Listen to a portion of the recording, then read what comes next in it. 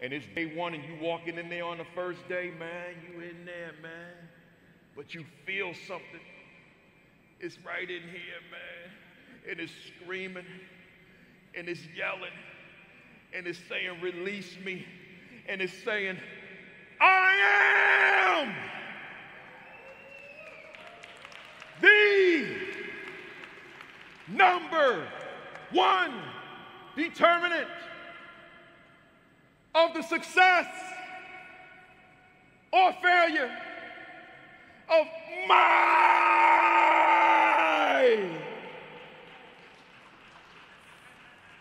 students. Hey, y'all, when you get back, kick some butt, and I'll see you in the winner's circle celebrating your victory. Let's go! Let's go! Let's go! Let's go!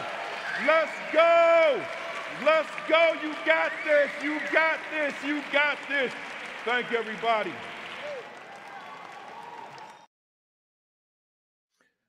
And we are live. Good morning. Good morning, good morning, good morning.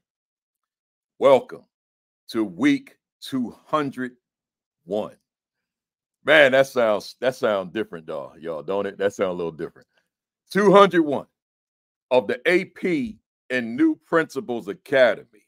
Let me see who we got in the building this morning. We got always first, man. We got Mona Omamolak is in the building down in Orlando. We got my man Ricardo Giannis down in Texas. We got AP Patrick Lawrence in the building, Bloomfield, Connecticut. Sharon Wright is in the building. She said hello to myself and the queen, my wife. We got Akimo Dawson in El Paso, man. I was just in El Paso. Were you in that audience, Akimo?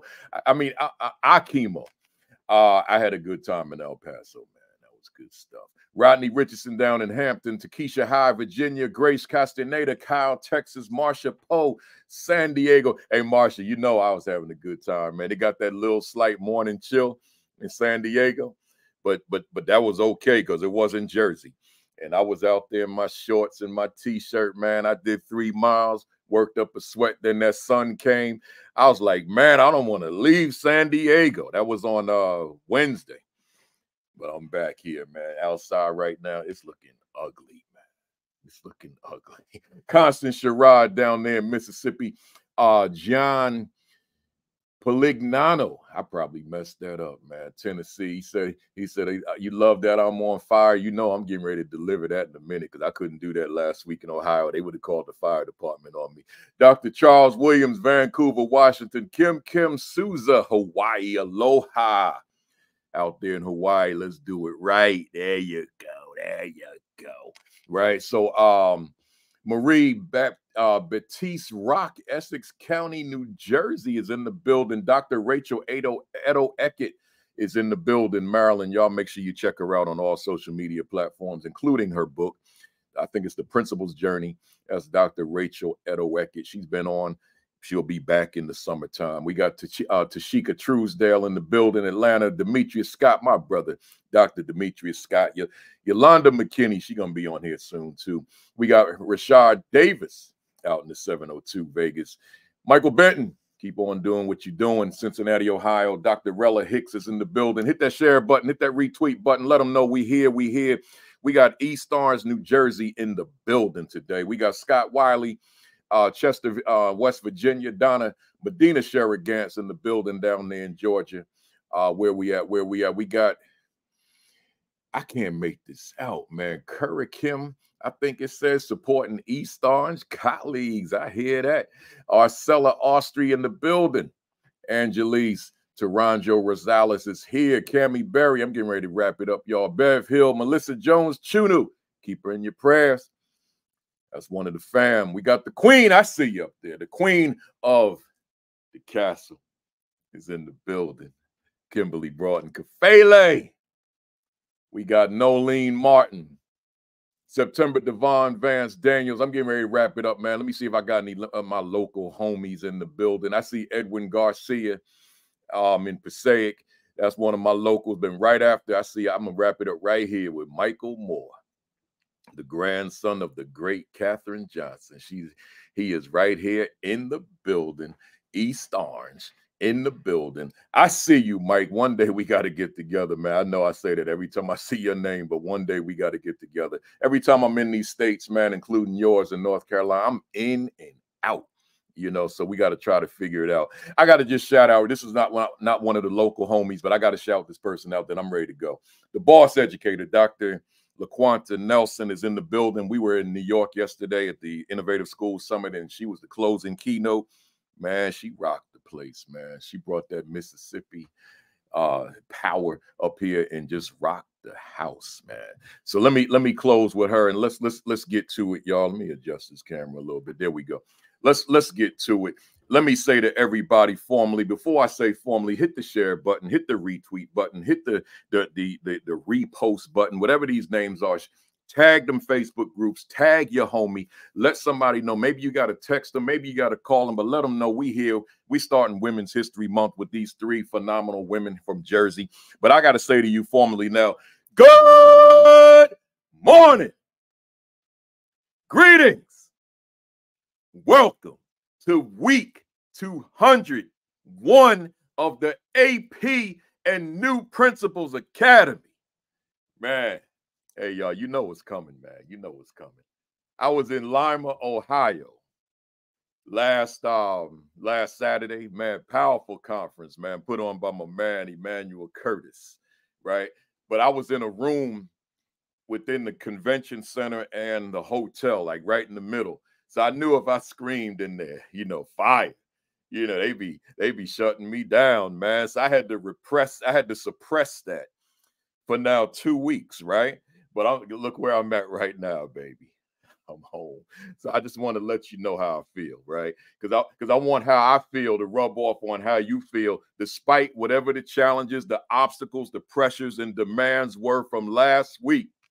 You still got to maintain that flame. So I'm going to let you know where I'm at. I'm on fire. Woo! I got to let that out, man. Oh, yeah, I feel good. I looked at my son. He like, yo, man, you be bugging, right? But, you know, y'all don't understand, man. I know I don't do what you do. You in them schools, man. That's not easy work. It's fun work, but it's not easy work. But see, like what I do, man, in and out of these airports, these planes, sitting next to these people, and it's cramped up in them seats, man. And sometimes they coughing, man. Flight attendant, rude. Gate agent, rude. TSA officer, rude. You know, then driving all the miles to the hotel, then sleeping in that bed that's like it dips in one place where everybody's sleeping, so you can't be comfortable, right? Or all this stuff, the food nasty in the hotel, man. And then you got the audience, and sometimes you walk into space, that audience hostile, man. Everybody ain't asking for the Kafele autograph. Everybody ain't asking for the selfie with Kafele. Some of them people look at me like, yo, say what you got to say and get the heck up on out of here. So, you know, when I get here on Saturday, man, I'm with the fam, man. I let you know that I'm on fire. Let's go. Listen, there, let me go through these announcements real quick. Shout out to the leader in me under the Covey, Stephen Covey Symposium in San Diego, man. They let me keynote that, man. They blessed me, man. I keynoted that. We had a good time. Shout out to, I'm in a documentary, for those of you that don't know, called Preschool to Prison.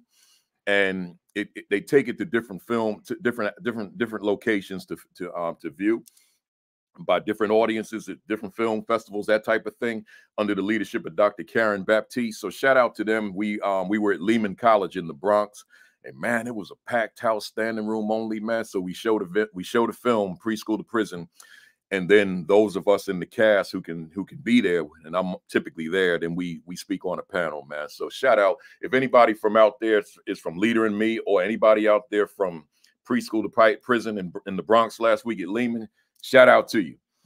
Glad to see you. And then yesterday, Innovative Schools Summit in New York City. Marriott Marquis, man. I was the keynote yesterday, the opening keynote yesterday, and man, we had a good time. You know, I brought my dancing shoes for little Frankie Beverly. We Are One. You know, when I got them big audiences like that, we gotta dance off that stress, man, and then we get to the actual keynote address. So shout out to Innovative School Summit under Phil Price and Kevin Stewart, man. We had a great day. Welcome to the first timers. If this is in fact your first time, what that means is that you have missed 200 weeks. So you can go to the YouTube channel, AP and New Principals Academy, hit that subscribe button, hit that subscribe button, hit that subscribe button. We got 20,300 subscribers right now, but I want more. I want 25,000, right? So make sure you hit the subscribe button and then binge watch. So you know them shows y'all be binge watching, turn that stuff off and binge watch this academy. Watch all 201 sessions, right? And while you're on the channel, make sure you check out that midweek fire, man. Them shorts I do every Wednesday. It's I don't know what time Wednesday, whenever it's convenient, but I do the midweek fire. Those are 60-second shorts I do every Wednesday. And then make sure those of you that aspire to become a speaker. When I was in San Diego, here come people walking up on me. I want to be a speaker like you, Kafele. Can you give me some pointers? Then Lehman Kyles the other day. I want to be a speaker like you. Can you give me some pointers? Then yesterday, Innovative Summit. I want to be a speaker. Can you give me some pointers? I said, here, let me take out your phone. Go to AP and New Principals Academy. I got 5 videos, 9 hours to show you how to become a speaker like me, right? So you got to watch the videos. So one lady said, yeah, okay, I'll watch the videos, but can you tell me something like right now? I said, no. That's why I made the videos. What I'm going to tell you something now for that's going to be in the video. Just watch the video. The videos, 9 hours. If you could watch your little show you watch for 9 hours, you could watch the videos on how to become a professional speaker for 9 hours, right? Let's go. School Leadership Institute with Principal Kafele, July 9 and 10 in Houston. If you haven't registered yet, what are you waiting for? We're going to be in person, live. This is the 7th annual. So go to principalkafele.com, scroll down to my announcements, and then click the link, and then go on to the page, and you will see all the information you need. My topic, what is my value to the teachers that I supervise instructionally? That's the topic. 2 days. So we're talking about 16 hours, something like that, 14, 16 hours, whatever it is, in person in Houston. I want to see you in the building. Hit the share button, hit the retweet button, let them know. Let me do my monologue real quick, and then I'm bringing up my guests. My monologue, I'll keep it simple, I'll keep it short, because we got a lot to talk about. My monologue is, where do you spend the bulk of your time during the school day? Hey, principal out there. Hey, assistant principal out there. Where do you spend the bulk of your time throughout the course of the day? I'm trying to get myself centered in this camera. There we go. That's a little better. Get yourself a log, right? Hear me, somebody. Hear me. Get yourself a log and write down, put the times in there, like put every half hour, every 15 minutes, whatever the intervals that would work best for you, and jot down where you are, right? So every 15 minutes, where are you? Every 15 minutes, where are you? Every 15 minutes, where are you? And then notice where you're spending the bulk of your time. And if it turns out that your log, because your log is serving as your mirror, right? So if your log is indicating that you are spending the bulk of your time in your office, or the bulk of your time in the main office, then now you see it. Because see, you may not have been able to see it before you logged it, before you wrote it. So now you're seeing it, and it's like, oh my God, wait a minute. I'm spending 6 hours of my day in my office. So at what point am I leading the school? At what point am I coaching the staff? At what point am I in classrooms? When my log ain't lying. My log is indicating that I'm spending whole days, full days in my office, and then I'm scratching my head wondering why the school is not moving the way I want it to move. Well, because this school's not being led. But sometimes we need led by you anyway. Might be being led by them young people, but it ain't being led by you. So you might want to have yourself this log. You could, write in your phone, your tablet, whatever you use. Some of y'all might be old school like me, and you might use something like this, right? So whatever it is, log where you are in 15-minute intervals, 30-minute intervals, whatever, and then you get a better picture of where you are spending the bulk of your day. That matters. Enough said. I got guests today, man. Let me bring them on up here, man. I got all this. I got to change that background too. So I mess that up every week, but it looks decent, but it's gonna look real good in a second. Good morning, folks. Good morning. Man, I'm glad y'all are here. There we go. Now we good. I'm glad you're here. We got East Orange in the building, one way or the other. I'm born there, I'm work there, right? But East Orange is in the building. 3.9 square mile city in New Jersey. For those of you that don't know it, it produces superstars. You hear about the famous people, the recording artists and the athletes, but that ain't all that East Orange produces, y'all. East Orange produces some of the best educators on the planet. It's a little small town, and there's a lot of folks in East Orange. Folks, hear me real well. It's a lot of folks in East Orange that don't work in East Orange anymore, but their roots are in East Orange, right? They learn their foundation is in East Orange. So East Orange, if you don't know East Orange, like I'm looking at my man here, this is my brother here, Dr. Vincent Stallings is on here. He's not from East Orange, but he's been in East Orange for about 25 years. So he is East Orange as well, right? So whatever it is, East Orange be producing some folks, man. So if you don't know East Orange, you better ask somebody. So I got three principals here. First one I'm gonna read her bio is from East Orange, and man, I had to pray over if I was gonna read this first paragraph, man, because she had something in there. I was like, man, what the people, how they gonna perceive me on this? So, but I said I'm gonna read. Here we go. Watch this, y'all. This Dr. Crystal Davis began her teaching career. I'm gonna read fast, y'all, because I got to read 3 today, right? Began her teaching career as a first grade teacher in East Orange at Louverture Elementary School in 2000. Now, here go the part, right? Here go the part, y'all. She was selected by famed educator. Oh, man. I ain't never heard that one before. Famed educator, author, and motivational speaker, Principal Kafele. Woo!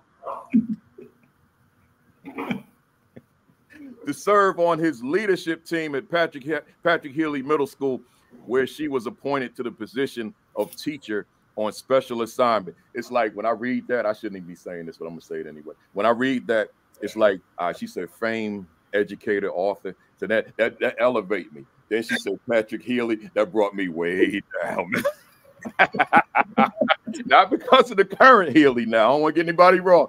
I don't want anybody to misunderstand. That's my world, right? So we're talking about my world in 2002, right? That brought me down. I'm back to where I need to be now, right? So matter of fact, I need to elevate, right? So where she let me stop. So where she was appointed to the position of teacher on special assignment. Dr. Davis worked with Principal Kafele to address discipline challenges in the school. Dr. Davis was appointed as assistant principal in the Hillside Public Schools, where she served in the capacity of for 5 years. Dr. Davis had the privilege and honor of returning to the East Orange School District, where she was appointed principal of Althea Gibson Academy from 2010 to 2020. Hit that share button, hit that retweet, folks. Tag somebody. Dr. Davis earned a Bachelor of Science in Education, Elementary Education, Master of Arts in Urban Education, Administration and Supervision, and doctorate degree in Organizational Leadership.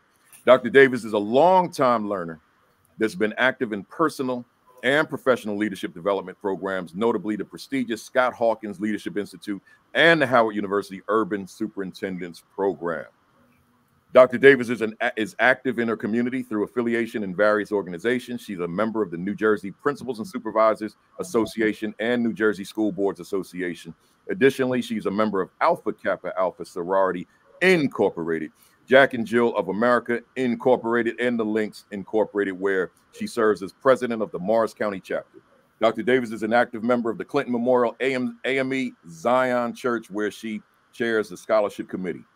Most recently, Dr. Davis was on the Boonton School Board, where she chaired the Administration Labor Relations Committee and served on the Finance, Curriculum, and Policy Committee. Dr. Davis is the recipient of several awards and special recognition. She is a member of the Kappa Delta Pi Honor Society and Alpha Delta Kappa International Honorary Organization for Women Educators. She was the recipient of the 2013 Shirley Chisholm Award in Early Childhood Education, presented by then Speaker of the New Jersey Assembly and former Lieutenant Governor, the late Sheila Y. Oliver. She was appointed to serve on the Transition Team Education Committee for former East Orange Mayor Lester E. Taylor. In 2022, she was recognized by the East Orange School District for demonstrating thorough leadership that recovery from learning loss is possible, for demonstrating high assessment gains across all grade levels. And in 2022, Dr. Davis was honored by the Newark Public Schools during the Women's History Month celebration, Powerful Women in Politics. Received recognition from the spring 2023 NJSLA results that indicate that Dr. Davis' third and fourth graders matched and or exceeded the state average for ELA and exceeded the state average for grade 3 math. Davis is the mother of 2 children, Brandon age 18, Jenna age 16. Dr. Davis is engaged to Dr. Michael Taylor. A lot there, y'all. That's why we're going to unpack it when we get into this conversation. Next, we got Dr. Evie Joseph, born and raised in a lower middle class neighborhood in Newark, New Jersey, in hardworking Haitian immigrant parents. Her educational achievements include a Bachelor of Arts in English with a specialization in education from Rutgers State University. She also earned her master's in administration and supervision from Kane University. Just last month, hey, do me for one of y'all mute for me because there's a lot of background. There you go. Just last month, she successfully defended her dissertation titled "The Impact of the Pandemic on the Social Emotional Health of School Principals," and has now attained a doctorate of education from St. Peter's University. I want to read that dissertation title to you again because it's relevant. The impact of the pandemic on the social emotional health of school principals. We're going to unpack that later. In 1996, Dr. Joseph began her career as a teacher for the Sylvan Learning Center in Newark, New Jersey. She was eventually promoted to lead teacher and then director of the center in charge of operations and management of teachers. Following her dream of having her own classroom, Dr. Joseph began her career with the East Orange School District as an 8th grade language arts teacher in 1998. 5 years later, she was assigned as the academic coach, where she worked with her colleagues to increase the academic achievement. She was promoted to assistant principal at that same middle school in 2005, and 5 years later became principal of an elementary school in the same district. In 2020, Dr. Joseph was transferred to her current location as principal of a brand new pre-kindergarten to grade 5 and now grade 8 building named after the late Lieutenant Governor Sheila Y. Oliver amid the COVID-19 pandemic. Throughout her nearly 30-year career, Dr. Joseph has earned the following awards and recognitions: Sylvan Learning Center Educator of the Year, John L. Costley Middle School Teacher of the Year, Governor's Teacher Recognition recipient, John L. Costley Middle School Award of Appreciation. 2017-18, the district recognized her school for her students' academic achievement on state tests.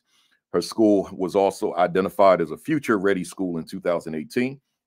She's a member of the Association of Supervision Curriculum Development, ASCD, and the New Jersey Principals and Supervisors Association. Lastly, she considers herself to be a humanistic leader with adept technology skills. Her educational journey and decision to work in the urban environment give her a unique perspective on education. She's highly organized and believes in growth mindset.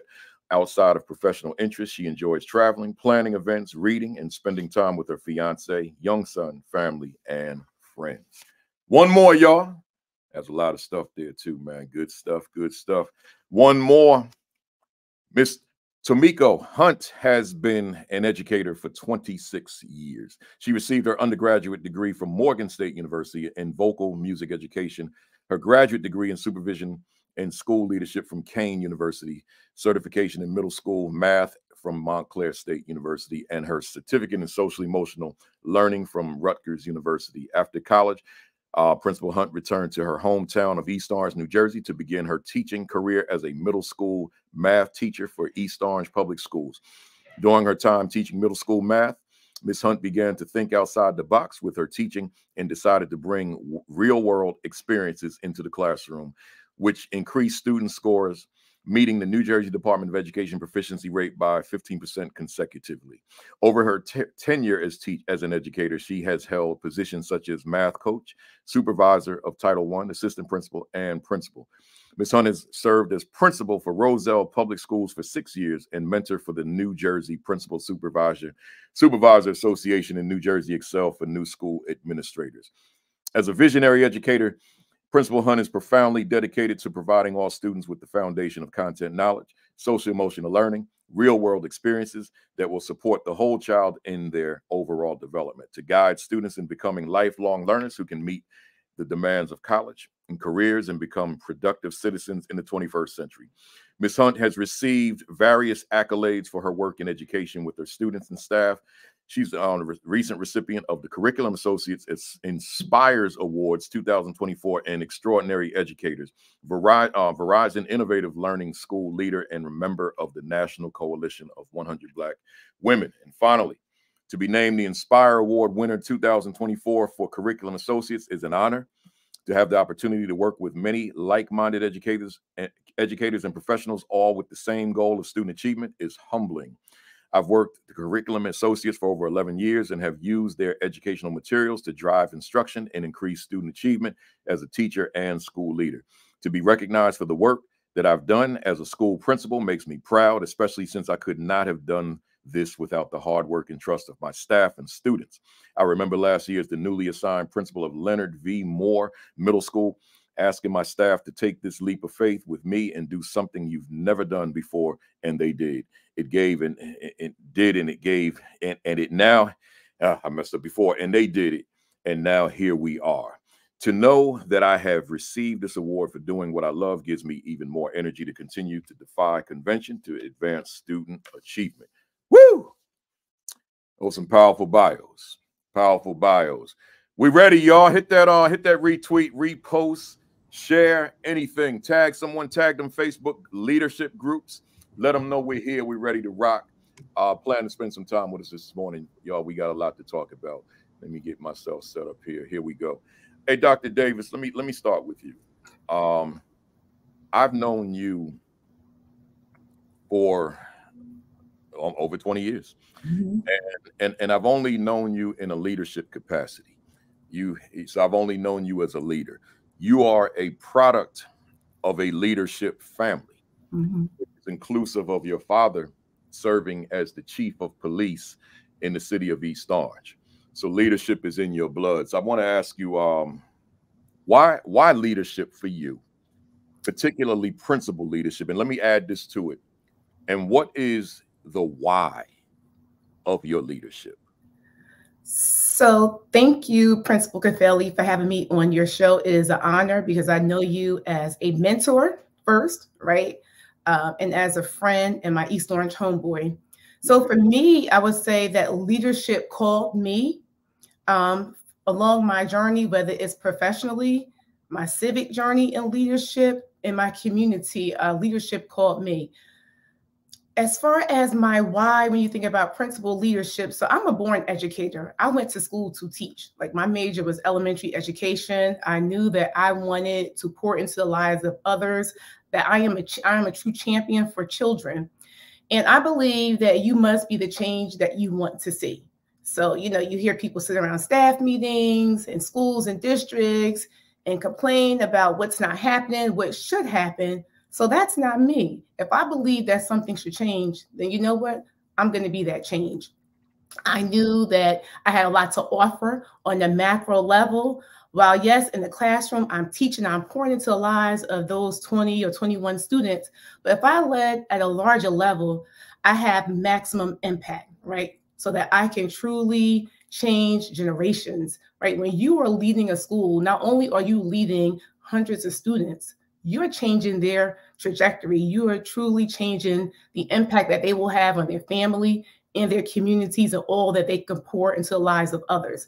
So my why really centers around my two children, right? So I want the best for all children that I want for my children. And that's what I tell people. I tell my staff, it's not about you just teaching these kids are going to grow up, they're going to live in the world with your children, with your grandchildren, so you should want the very best for them, right?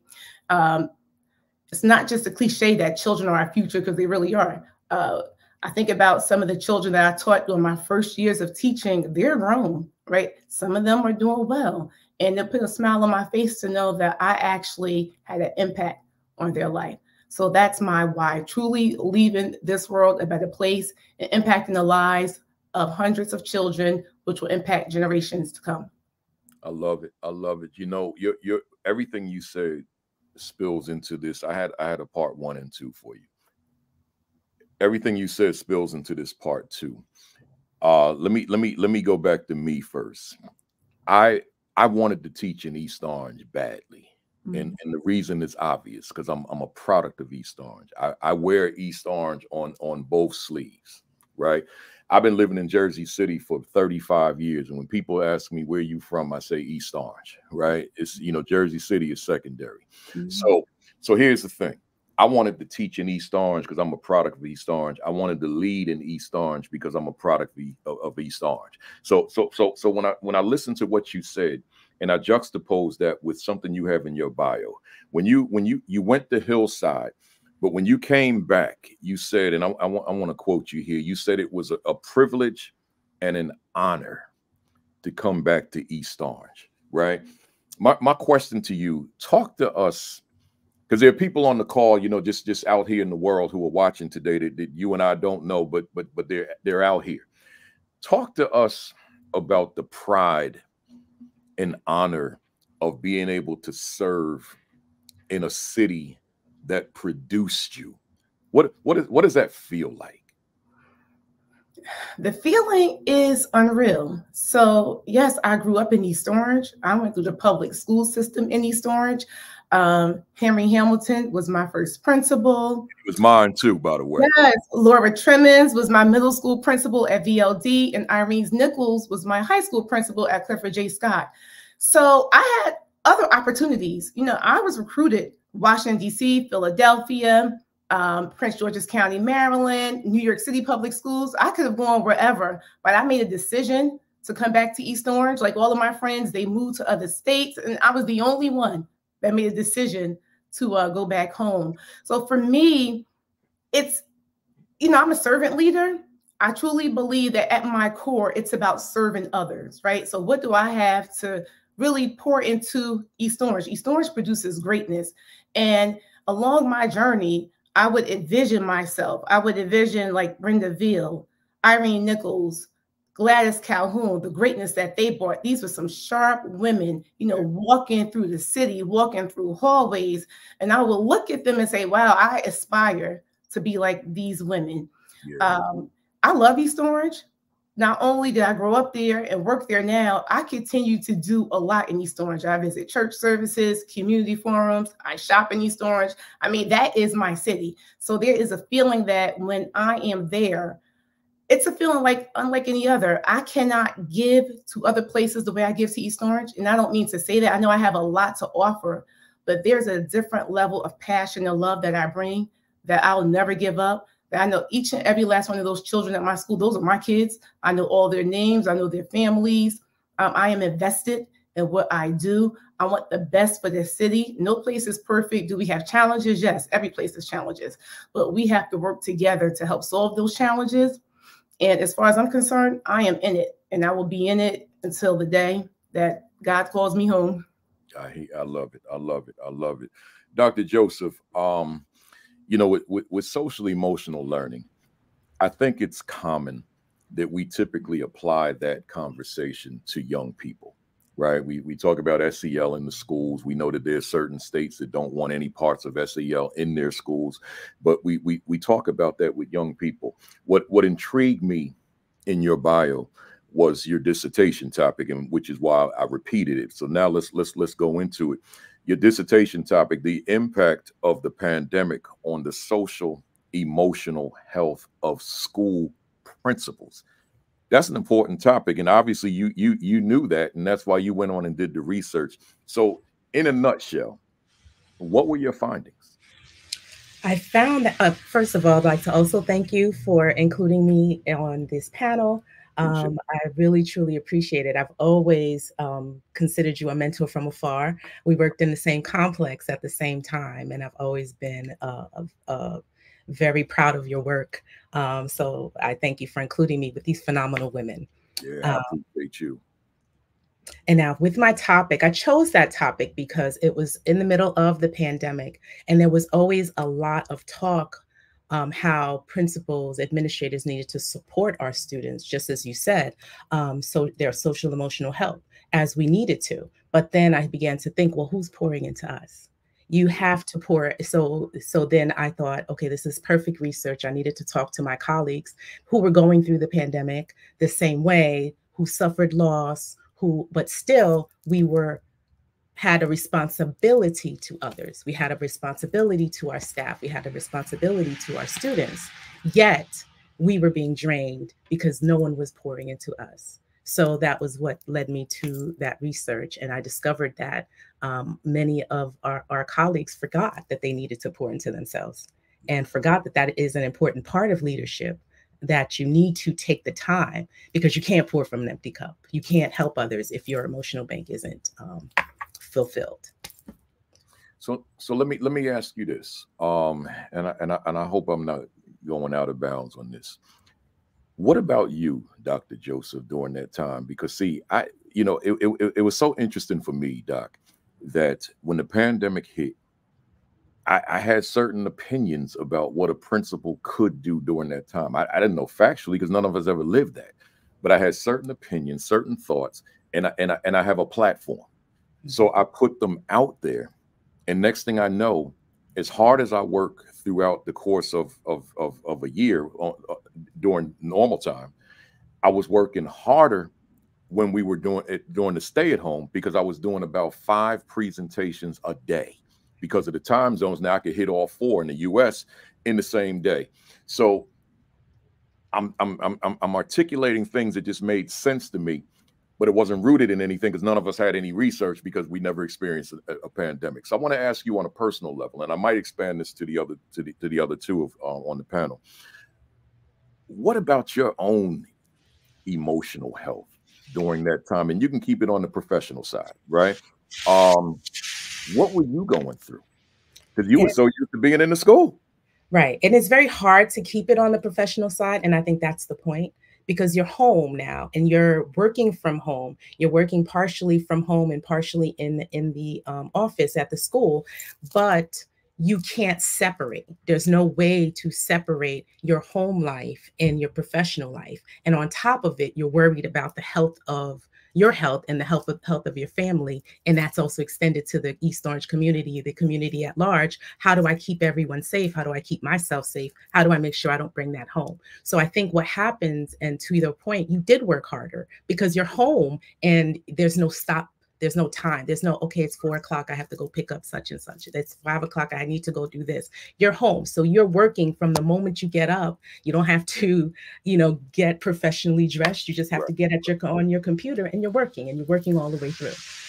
So there was no stop, and there was an unknown outside your doors. So I found that we just all worked harder. And we felt that responsibility to take care of the students that we're charged with taking care of. And that also included staff members who saw you and they wanted to talk to you and tell you about their loss. They lost uncles, they lost aunts, they lost parents. How do you help that individual get in front of students and be able to pour into them? Yeah. So that responsibility just was weighed heavily on the administrator in the building. Yeah. Like another EO homie said, a difficult balance. Judith Stoddard, who was on here a couple of weeks ago. Let me stay with you, Dr. Joseph. Back in 1996, Sheila Oliver, who at the time board president, Sheila Oliver, handed me a plaque that read Teacher of the Year. That was big time. And it was big time coming from her. When I was appointed AP in East Orange, she was still the board president. When I was appointed principal, she was still the board president. She moved on.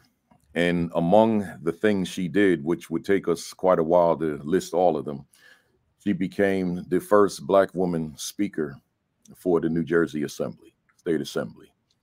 She became the lieutenant governor. She had an untimely transition recently, as we all on this panel know. But here you are in a school, a brand new school, I might add, that is named after the late Lieutenant Governor Sheila Y. Oliver. My question to you, given all that she's accomplished, all she means to East Orange, and all she means and meant to the state of New Jersey, what is it like for you on a personal level, Dr. Evie Joseph, to be the inaugural principal of a school named after someone as phenomenal as Lieutenant Governor Oliver?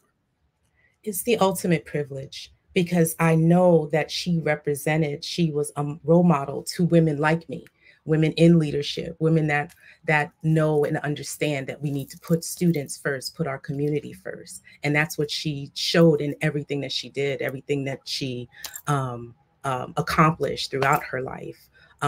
We had the opportunity to get to know some of her family members, even after her passing. And it's just important for us to continue what she did and continue her legacy, make sure the girls and the boys in our building know who she is, and that they can also recognize that they need to pour back into their communities and just live in the way that she aspired for them to live. Yeah. That's got to be amazing for you, the staff, the children, the community. I still haven't seen the school yet. You know, I just haven't been on that side of town lately. I'm always on the south side, but we'll get over there because I grew up on the south side, so I tend to go to Everett Street and stand in front of number 76 and reminisce about growing up on that block. Right, I'll stand outside that house for hours. It's an incredible thing that I can stand out there and just stand there on my old block. Right, but Principal Hunt, I want to read from your bio real quick. It says during her time teaching middle school math, Principal Hunt, it says Ms. I put Principal. Principal Hunt began to think outside the box with her teaching and decided to bring real world experiences into the classroom, which increased student scores, meeting the New Jersey Department of Education proficiency rate by 15% consecutively. I want you to talk to us because I want you to keep in mind, we got leaders on here, man. We got young leaders on here. I have a young audience. You know, we got some folks who are not as young as others, but we have a lot of young people that tune in every week or watch the video, and they're looking for perspective. They're looking for guidance from the leadership perspective. So I want to ask you, talk to us about what you mean by this outside of the box thinking, but from the vantage point of how the leader can embrace that. Good morning again. Thank you, Principal Kafele, and being on this panel today and being here with my former colleagues and friends, Dr. Joseph and Dr. Davis, is definitely truly an honor and a privilege. Thinking outside of the box, I am a product of the East Orange school system. My mom, my family still lives there. So I'm there all the time. East Orange is in my blood, is not going anywhere. As a leader, thinking outside of the box, I stand on the principle of I will never do anything that I will never ask anyone to do anything I haven't done, I'm not willing to do, or I won't do with you. As a leader, and thinking outside of the box and doing what I was able to accomplish at Cicely Tyson Middle School before they moved to the new facility, I was able to say, what makes a difference for me? What am I looking for? What keeps me going? And with that being said, it had to be as the leader or as a leader, they get my energy. My energy and my drive is what takes my team to do what they need to do. So in doing so, and putting myself out there and thinking outside of the box, I've always been that child that had to do something different because I don't roll with the crowd.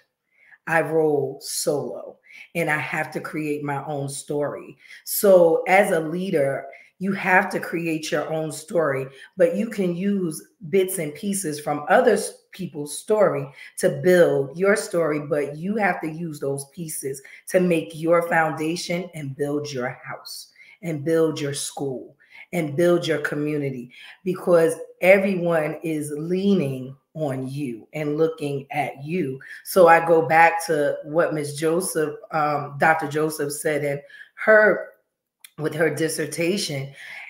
We have to keep going.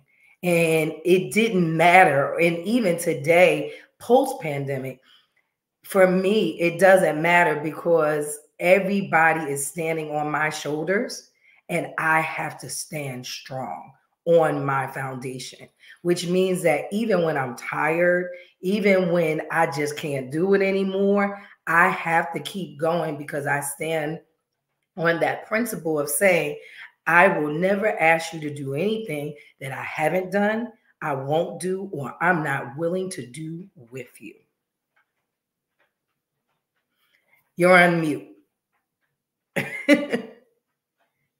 My fax started ringing. Thank you for that.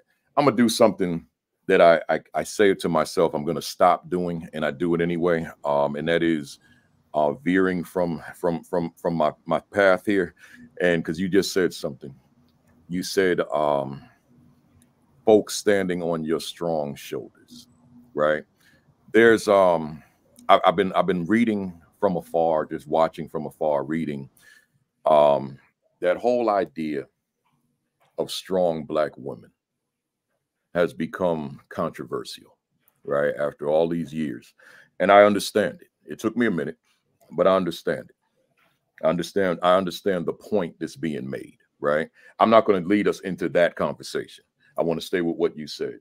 And I want to ask you this question. When you made the statement, it implied for me that you are a strong Black woman. Make no mistake about it.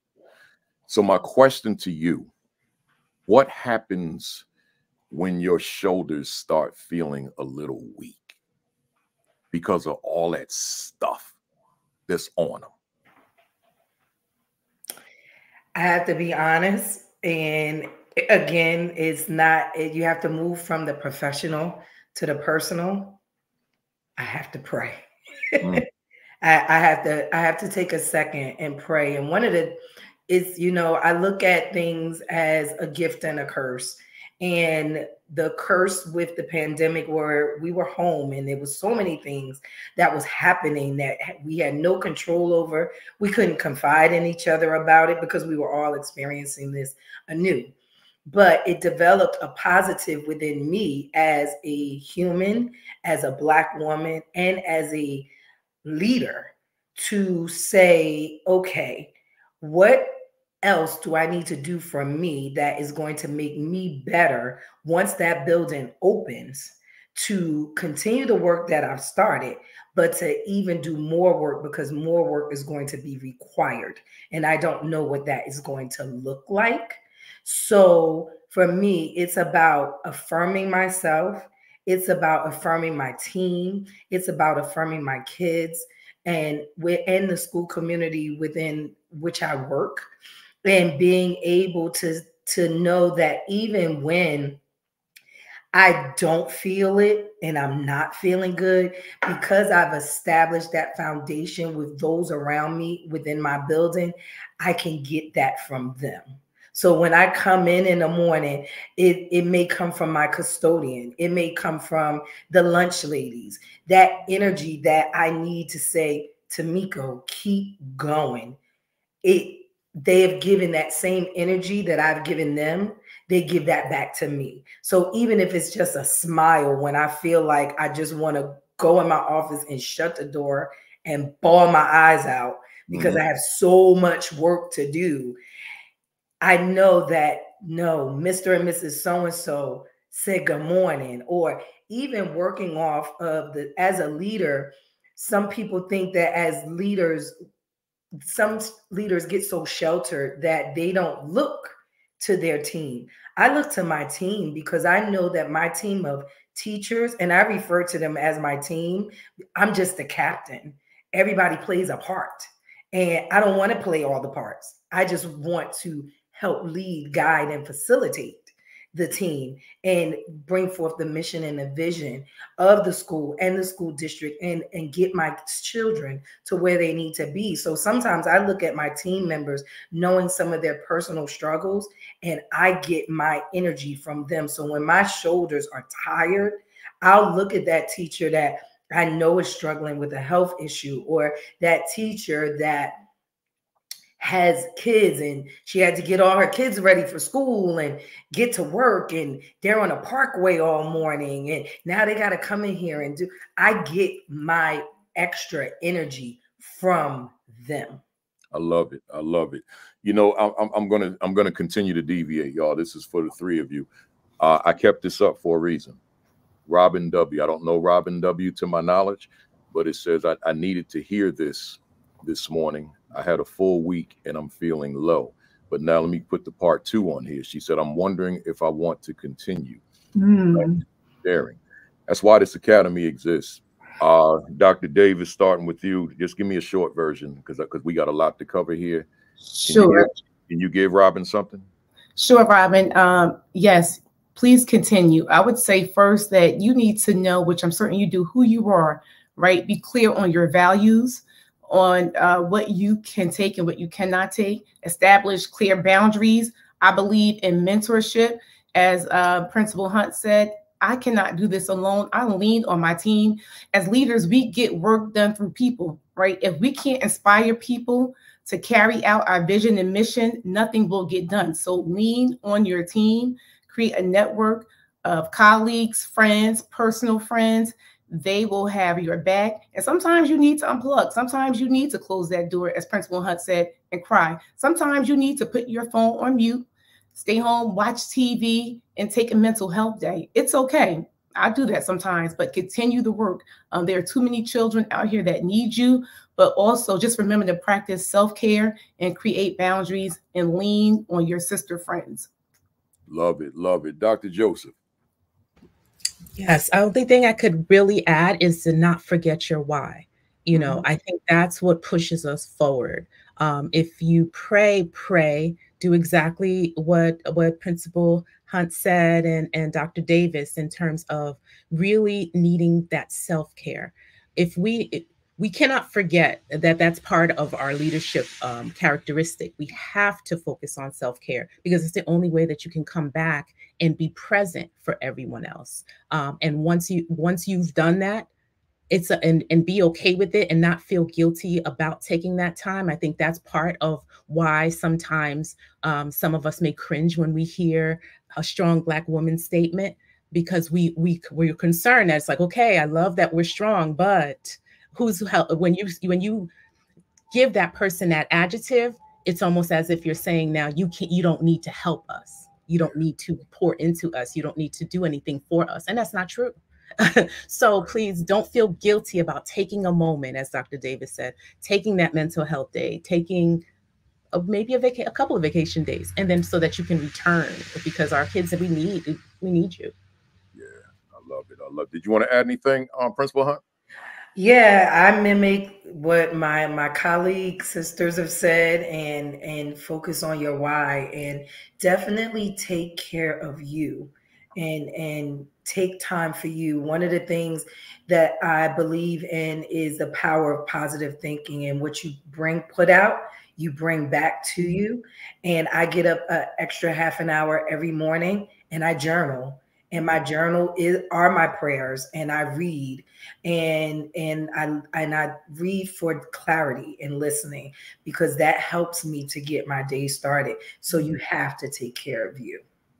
Love it. I appreciate that, Robin. I hope you heard us, and stay tuned. And if you, I don't know if you're new to the platform, but if you are, know that there are 200 other sessions that you want to check out too, in addition to this powerful session we're having right now.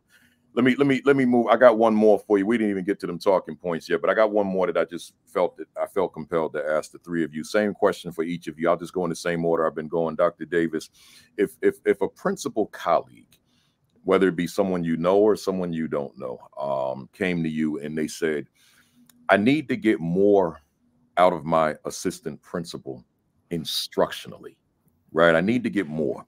Because right now, and let me put a pin in that statement real quick.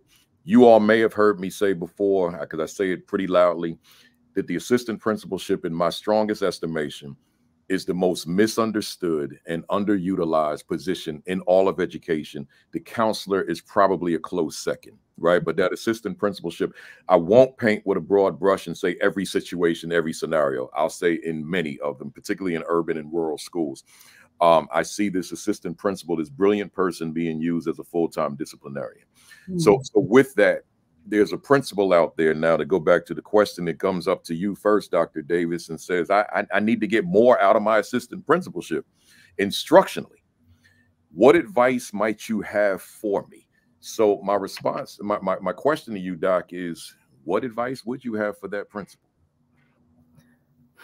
My advice would be, how are you leading your assistant principal? How are you training them? Because the assistant principal is performing based on your expectation, right? So as a leader, you need to be clear on what you expect from people, right? And really give them the skill set and the tools how to carry that out. So one of my recommendations would be to have that AP shadow you. Like, you should be in the classroom. 70% of your day should be in classrooms. You should be in the hallway. You should be modeling instruction if needed, doing your focus walks, giving feedback, have your AP lead staff meetings or POC meetings around data, right? Let's talk about data. Let's look at our tier 3 students, because when you think about discipline, there's a correlation between students that have academic challenges versus academic, assessment data. So look at that tier 3 data. What are some of those strategies that you can use in the classroom, right? So that's something that the AP should be focused on, because there's high correlation. There are students that have challenges behaviorally, that they have some academic challenges as well.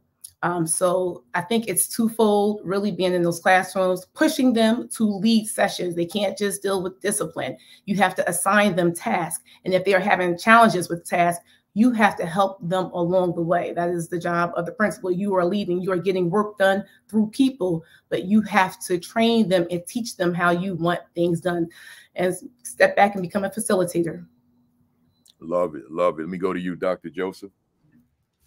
Same. And I think I would add developing a relationship with that assistant principal. That is extremely important. I've been blessed with a phenomenal AP to the point where even if they suggest moving her on, I'm going to be crushed. But I think you have to develop that relationship. See it as a partnership.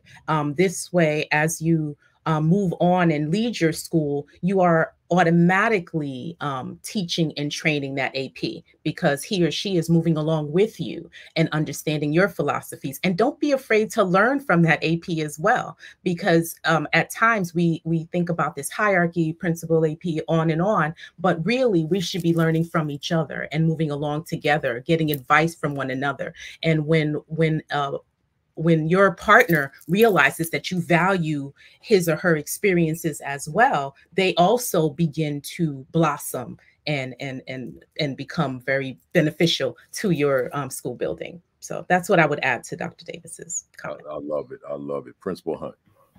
I mimic the same as the ladies. I would add on to it. I've been privileged, in particularly in Roselle, to have to select my APs. And the one good thing is I'm a person that jumps off out of the box. So I always say to my APs, what is your why? And I need you to stand on your skill set and understand that I selected you because of your skill set. So I always, take them with me where we do things together, but I also am the surpriser, and I say, I'm not doing this meeting, you're doing it.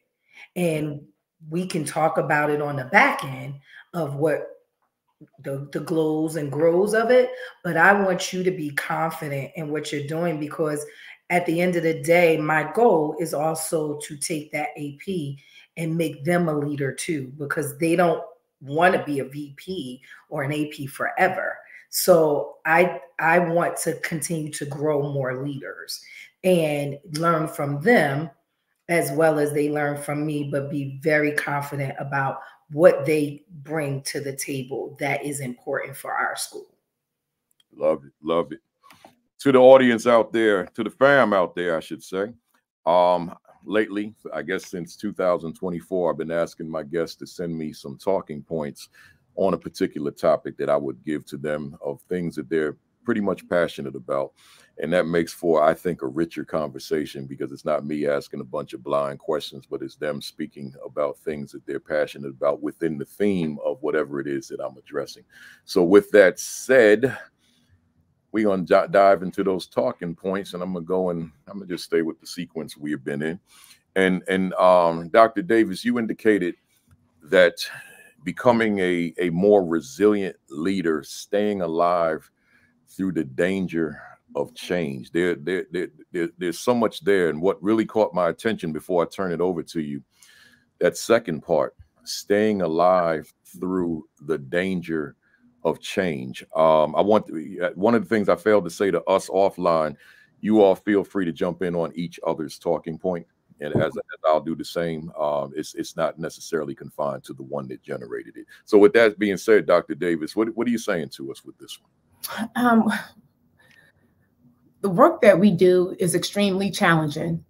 So going back to Dr. Joseph's point, you really need to understand your why. Your why is your foundation, right? And from your why, truly knowing who you are, what are your morals, what are your values, what are your personal and professional ethics? And when you think about resilience in leadership, and especially Black women, we have to overcome so much, right? And something else that I sent to you, Principal Kafele, as we have to overcome the isms like sexism, racism, ageism, gender biases, and it can be challenging. You will be second guessed, right? You will have people questioning the decisions that you make just because you made them, whereas someone else can make that same decision and they're going to, follow the path. And your mindset must be clear. The only way to be a resilient leader as a Black woman, to me, is to be excellent, right? Is to continue to strive for excellence. And what does that look like? Being a lifelong learner. So I'm reading books. I'm in leadership programs, classes. I have mentors of all shapes and sizes, because yes, I need a Black woman mentor to relate to me.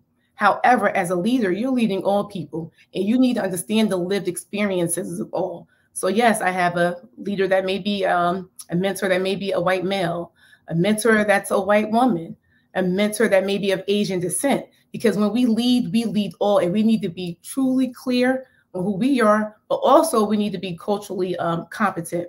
We need to be purpose-driven as a resilient leader.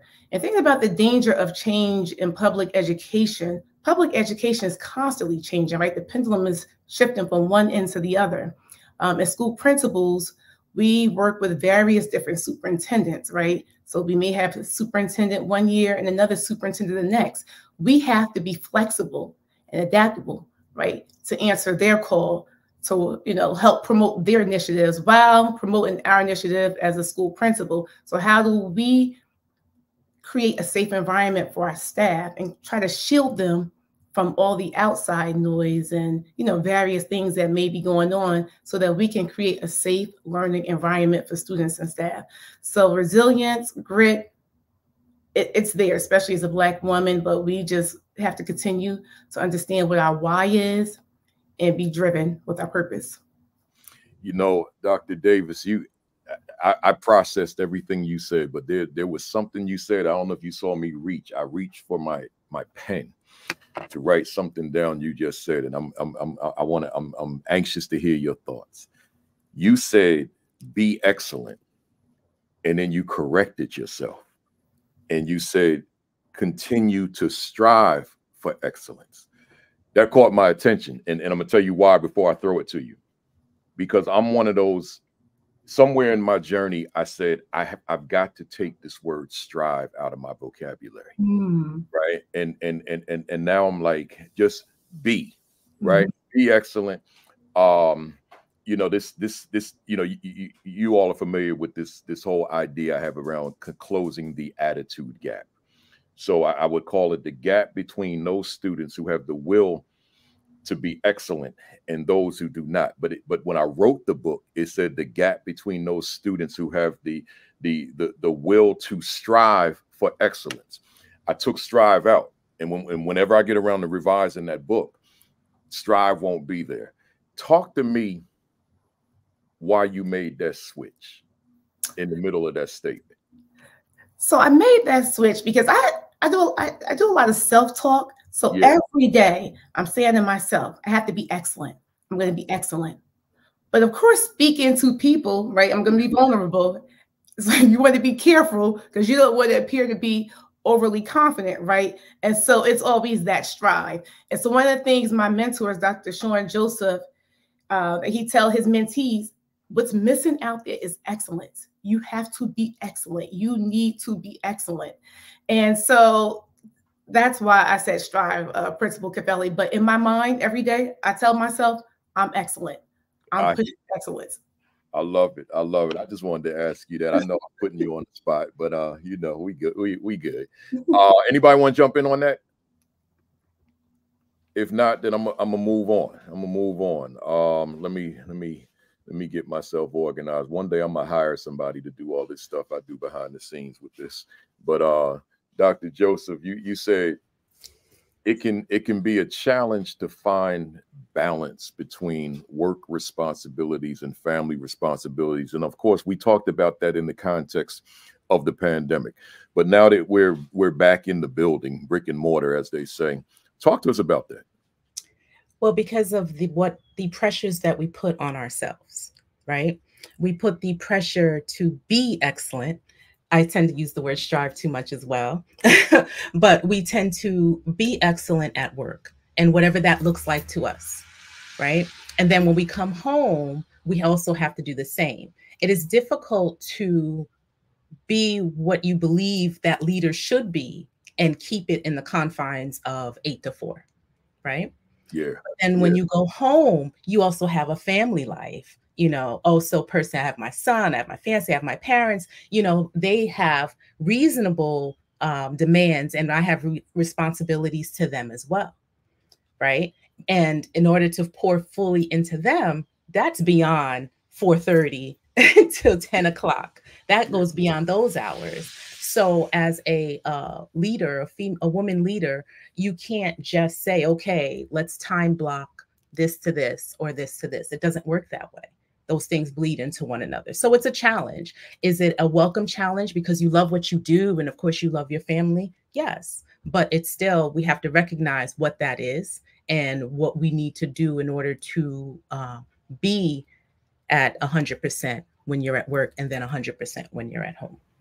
Yeah, that's and you know, just in terms of the stereotype of a male principal versus a woman principal, you know, my wife is literally a few feet away from me right now, and I'm reminiscing of my world as a principal. So I'm in the school. That's it. I'm there until it's late at night, and I come home. Whereas she got all this other stuff she was doing, as it particularly related to my kids, the meals, you know, all that kind of stuff.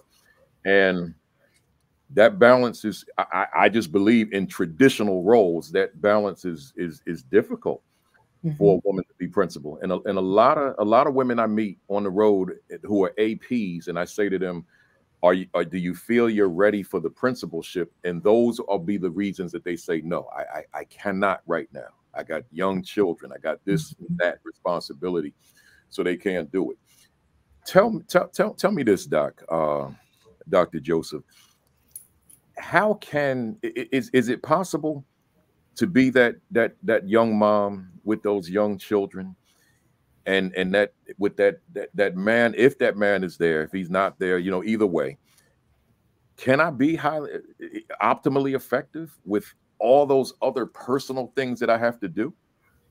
Yes, because I've done it. I've seen my colleagues do it. If you have to sometimes bring your child to the workplace because you have to attend an after school event, you do that. If you have a husband and someone at home to assist, ask him to help you and help carry some of that burden. Perhaps he has to learn to cook. So it is very possible. It's all about prioritizing and being okay when it's not the way that you pictured it. It's about leaning into your leadership team, making sure that you have a strong team around you that can also pick up that ball when you have to drop it. And it's natural, because one of the things that I learned early from one of my mentors was that if you walk away from your building and it falls apart, you have to reflect on what type of leader you truly are. It should not fall apart. It should be a well-oiled machine. And I would add to that and say your home life as well. If you have to walk away and have to do something at work, your home life should also kind of be a well-oiled machine. Do they need you? Yes. Do they need you at work? Yes. But it has to keep going, even if you have to step away and pour more into that other side of your responsibilities. I talked to a gentleman yesterday. We were, I was doing a book signing, and everybody that comes to the table, you get to have a little short conversation while you're signing. And he said to me, he was away from the school, obviously, because he was at the conference. I think the conference is 4 days, and he was concerned about the school in his absence. And I said to him, I said, well, let's distinguish leader from leadership. They're not the same. You're the leader. You're here with me. But your leadership has to be felt while you're thousands of miles away. And I think that's what you were just speaking to when you talked about the fact that there's this synergy, there's that team. It's not just you. We're not Joe Clark on the movie, right? And that's not to disparage him, or I shouldn't even say him, but more so the character, because there's some disconnect there. But what I'm saying is, in our leadership capacity, if we're really building the right structure, then we can be gone. I always felt the true test of my leadership is when I'm not in the building, not when I'm there, right? So I love what you said. I love. Anybody else want to jump in on that? Oh, I would like to jump in. Dr. Joseph, absolutely. I began my principalship with a 2-year-old and a 4-year-old. And so how did I do it? I don't know. It was through God's grace, but I had a great support system, my parents who supported me. But my kids spent a lot of time at school with me, right? All they know is school. They would come, I would put them in classrooms when I needed to. And through that, it helped me to be more empathetic to the needs of mothers as a young mother. And so with that, my school became such a family. It became a family school when people needed to bring their kids within reason, right? I would allow them to, because I found that you would get more out of people when you help accommodate their needs, right? Dr. Davis, or at that time, Miss Davis, can I bring my child? They have a day off of school. I don't know what I'm going to do. I'm going to take off, bring them, put them in the classroom, put them to work. So this day, my daughter is 16. When she's off, you're coming to school with me. I'm going to put you in the classroom and you're going to be a teacher assistant of the day. So use those kids to your advantage. Put them in those classrooms, have them work. And it also created a hard work ethic in my daughter and my son, because they saw me manage several competing priorities. And to this day, it has helped shape them along their path. And I see it manifest in their lives, or taking on so many different initiatives while staying on the honor roll and et cetera. And as people say, that apple didn't fall far from the tree. So I think you are modeling and setting a good expectation and an example of a professional mother. Good stuff. Good stuff. Let me go to our Principal Hunt. She gave me this one word.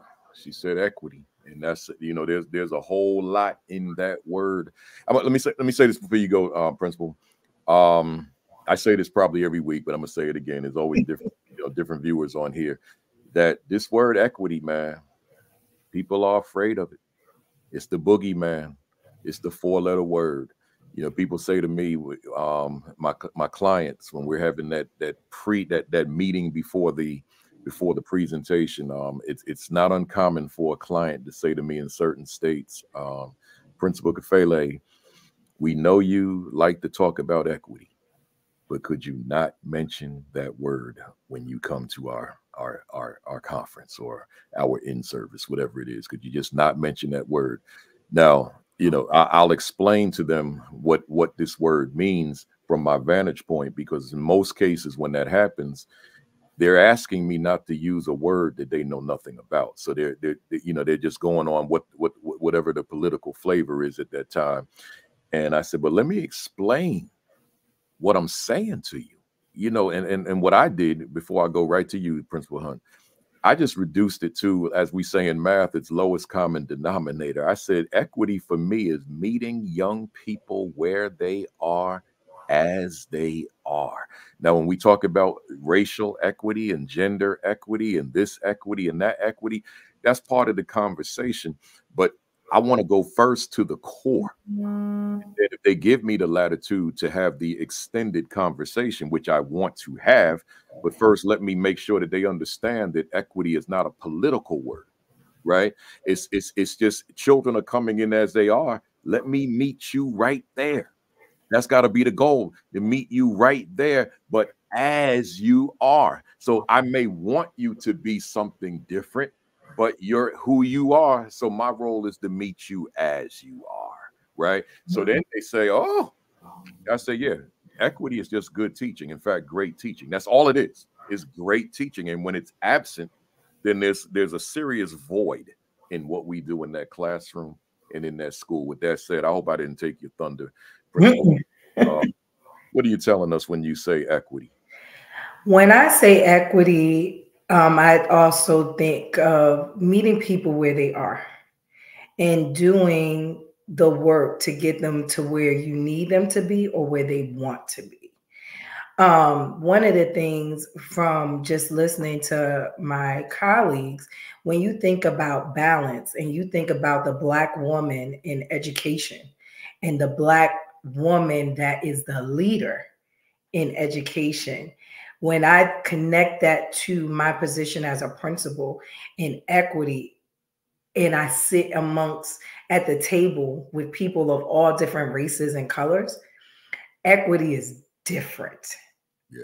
It's very different, because I look at the things that I had to do to get to this seat and the things that some of my other colleagues, not taking away from them, they didn't have to do that. So it's funny that you say when people are afraid of the equity word, because if we're going to get down to it, as a former math teacher, what's the lowest common denominator here? And what does that look like? Because society says this is what you need to do, but as a Black woman and as a leader and in this space, that wasn't my common denominator. That was your common denominator. So therefore, when you're trying to find that balance and you're trying to look at what that means to make sure that not only am I dealing with my students, my staff, I always call in my district, they always hear me refer to as a math teacher, S cube. And cube means S times S times S. So for me, it's my students, my staff, and my school.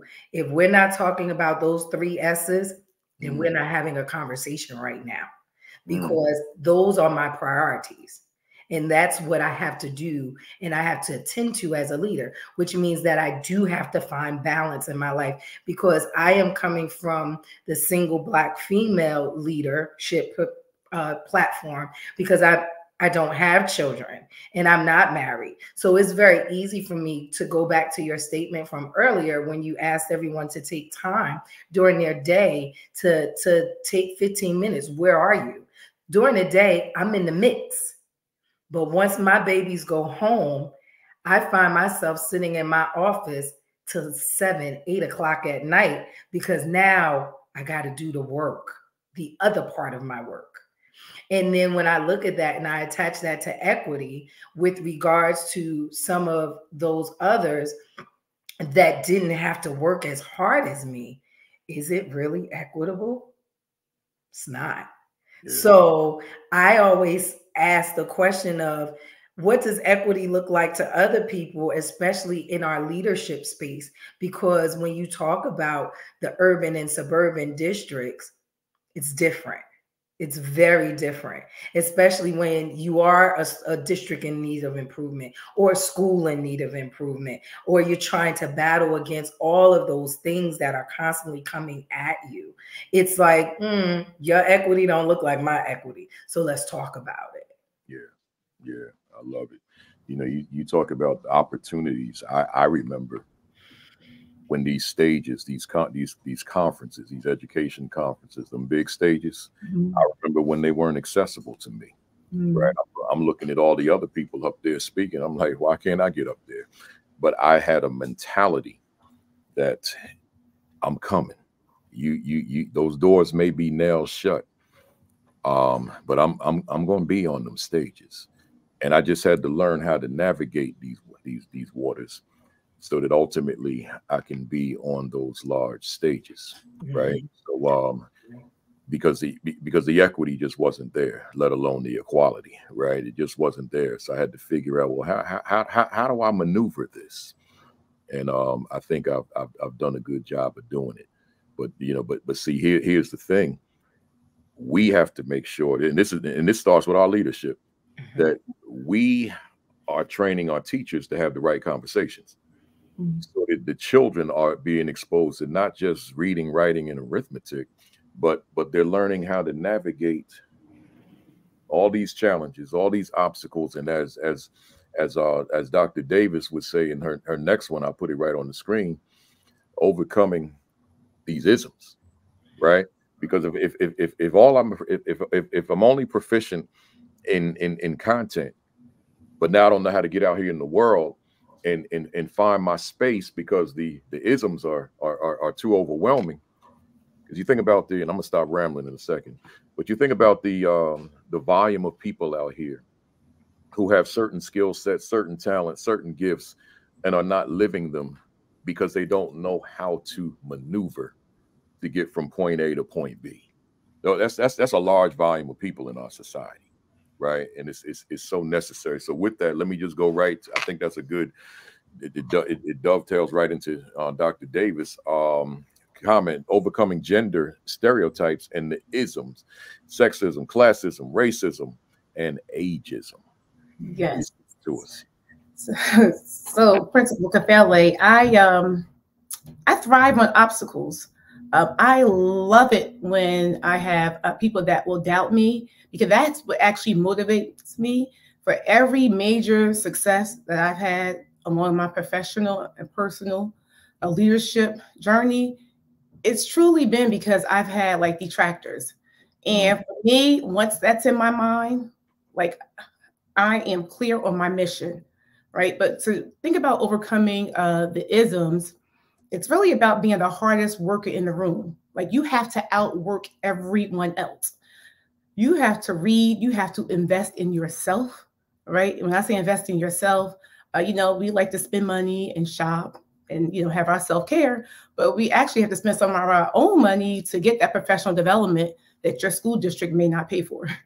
Right? Spend your own money to attract or getting those spaces so that you can meet those mentors of high quality or people that can help take you to the next level.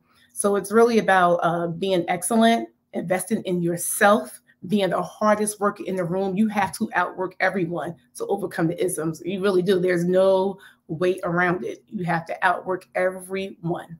And always, in my mind, I have to be the hardest worker in the room. So I will outwork you. I put a lot of time in what I do. I put a lot of time in my own personal professional development, and that is what has sustained me.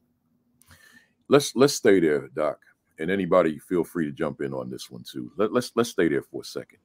We live in this, and we're going to live in this forever. This social media age, where anybody, let's say someone who's successful, now they can get on here and they can talk about their success.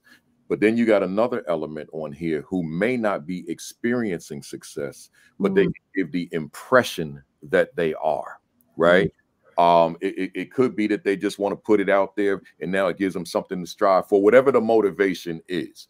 But the young people that you three are in charge of every day, they see this. And it gives the impression that I didn't have to really work hard to get this. I'm here now. I've arrived, right? Like again, I always make reference to what I do as a speaker.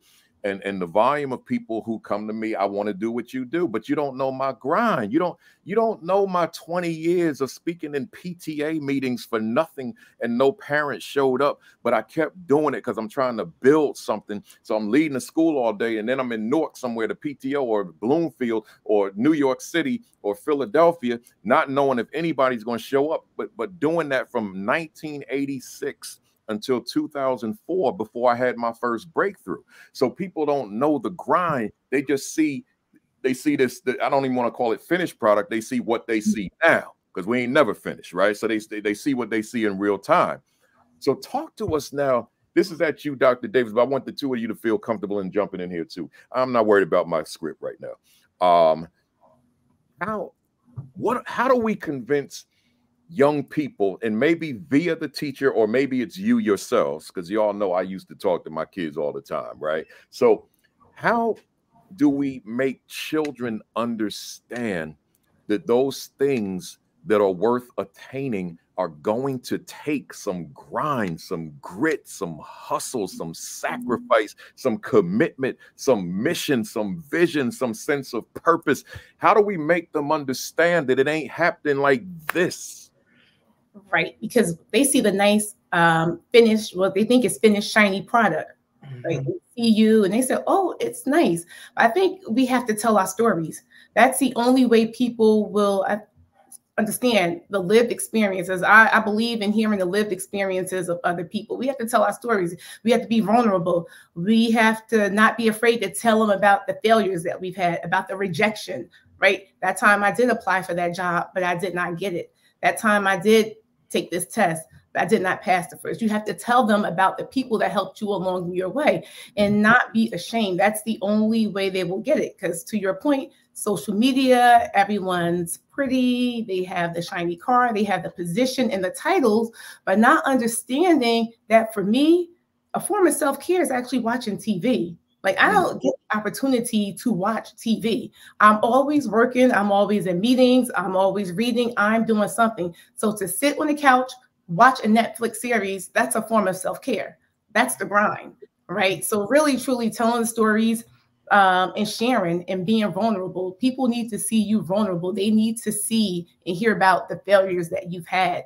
They need to hear about the long hours you work, right? You get home, you cook dinner, make sure your kids are settled, but then you're jumping on meetings, then you're working, right? You're working on your research, you're writing a dissertation, you're in class. They need to hear all of that. They need to hear that you don't have time to, run an errand. They need to hear that you don't have time, for women, we have to maintain our appearance, right? So a man, no disrespect, Principal Kafele, they can shave their head, get a haircut. Women leaders, it's different, right? Because we still have to maintain our professional appearance. And that's, having a hair salon appointment, having a nail appointment, because those things do matter, right? It's the whole finished product. And we don't even have time sometimes to do that.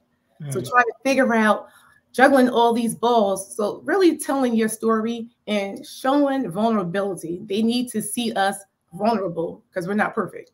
Right. And I'll even go back even to that. Dr. Davis mentioned earlier, because, we're all products of East Orange. The best role model that I have to this day that I always think back on is Irene Nichols, principal of Clifford J. Scott High School. I don't know how she did it, but she always shared her stories with us. And no matter what time of the morning or the day or the weekend, she was always there with us every step of the way. And that is that is my biggest, strongest mentor in education that I could ever think of, because she was like that person that was always vulnerable and that was always there and always telling us, this is what you got to do. And this is like, she kept it very real and very transparent. And if you didn't like it, too bad, you was going to sit and listen. And sometimes I have to have those uncomfortable conversations with my students and my staff to say, no, ain't nobody got time for that. We're not doing that. This is what we're doing. And I'm going to tell you why we're doing it. Because you, like you said, instantaneous, they want it. Instantaneously, they want to see it happen. And no, you're not going to become an honor roll student overnight. You got to pick up a book. You got to read. You got to write. Get off that computer. Get off that cell phone. You have to be able to prioritize and compartmentalize. So I definitely agree. And definitely when I think about that, I do go back to the greats of East Orange education and think about those Irene Nichols and Laura Trimmings and even some of those phenomenal teachers like Miss Youngblood, Miss Irby. Those were like heavy hitters in East Orange. they didn't take no mess. Miss Jenkins at Patrick Healy, like they were hardcore, you know, like they made stuff happen. Miss Page, who was my principal when I was at Healy, they made it happen, and they were very real and honest and vulnerable, and they told us what it is and what it's gonna be. And we saw it. They didn't just talk about it. We saw it. That's good stuff. Dr. Joseph, you want to jump in real quick while it's on my mind? You guys are mentioning all these old timers. Henry Hamilton will be, he and I are going to go one-on-one on April 6th. So I'm looking forward to that. Anything, Dr. Joseph, on that? I just wanted to highlight and underscore everything that my colleagues just said. I wanted to add that with my students, they're tired of hearing my lectures, and I'm not going to let up, because I know that we are, our challenge is dealing with a force that is extremely great. Social media is in their faces and it's constant. It's this constant struggle, but we have to offset it with our stories and what is necessary. Remind them, begin with the end in mind. Where do you want to end? Just because you see this person's flashy on social media right now, there is a story behind that individual. And if they somehow just blew up in that moment, that's one person. What do you need to do to get the end that you desire? And so constantly telling them my story. My staff, they've seen me cry. They've seen me get angry. They've seen me happy. I don't hide that. I don't wear that facade, because I think it's important that they understand that it's difficult. It's difficult. It's joyful. It's all of those things, but they have to see that process as well, so they can also show their students what the real is. Absolutely. I love it. I love it. Let me move on. Dr. Joseph, I have to ask you a question on this one because I wasn't sure. It says, I strongly believe that it is my responsibility to serve as a role model to students. And you wrote inspiring leaders. And I didn't know if you meant aspiring or if was inspiring was correct. What you wrote is correct. I'm sorry. Okay. I meant to say that off camera and I forgot. All right. So let me share that with the fam again. I strongly believe that it is my responsibility to serve as a role model to students and aspiring leaders. What are you saying to us? I believe that, as they say, too much is given, much is required, right? I think that as I've moved along in my career in East Orange, as you stated, I've been there since '98. I've had phenomenal mentors, some of whom Principal Hunt mentioned. I wanted to add Dr. Watson, Dr. Gloria Watson. Till this day, I can call her friend. She's still my mentor, but I call her friend now. Miss Lorena Simmons, just the women that I was able to emulate and see, you know, okay, I can do this. Because when I started in East Orange, my desire was stay in the classroom, do what I need to do with my 20, at the time 30 students, and this is, you know, this is filling me, this is good. But seeing beyond that and understanding that I can lead others and to be great in that classroom, I can do certain things. That's because of those women. And I say that it is our job, it's our additional responsibility to serve as those role models, just in the way that we are. Sometimes it doesn't take sitting down that 8th grade student and telling her your story. Sometimes it's living it and letting her see what you do and how you do it. And I also believe that's the case for other women that come into the district. I realize that I'm getting older as I've, you know, as the decades roll along, we'll say years roll along, there are new women coming in into leadership roles. Take the time and sit with them and hold their hand, tell them, you know, all that talk about a glass ceiling in our certain district, that's not there for us. What is it that you want to do? How do you need me to help? So, and that's how I see it. Everything that I do, I consider myself, someone's watching. And I think it's important to make sure that you're putting your best foot forward. You're showing them what can be done, no matter where you started. Yeah. You know, in looking at the statement again, serve as a role model to students. Let me stop it right there, and I want to focus on the girls, right? So they've got this successful woman principal, and therefore this role model all day long in that school. Talk to us about, and I guess this is going into you a little bit. Talk to us about your consciousness of the fact that you are this Black woman in this school with all these girls that are watching you. Is that something that's on your mind, or have you been doing it so long that it's taken for granted now that, you know, I'm in here with them? Talk to me about that. I see it as a responsibility. It's a must in our job. My students are actually blessed with 2 administrators, female Black administrators, that they can emulate, and they can decide who do they relate to best and can talk. And then beyond just the administrators, I have my social workers, all the women in the building. And I think it starts from the moment I leave the home. As Dr. Davis said, it's the way that you dress, the way that you carry yourself. Those are small things. And then when you talk to them about, well, you have to wear uniform, and then you get that pushback because, you know, children, and then reminding them, well, honey, it depends on where you're going. When you come to school, this is your job. How should you dress for your job? How should you dress for church? How should you dress to go to the store? These are the things that we're teaching them, sometimes not explicitly. Sometimes it's just in how we're doing it, but sometimes you have to be clear and you have to say it. And sometimes it's reinforcing something that they are learning at home, and sometimes not.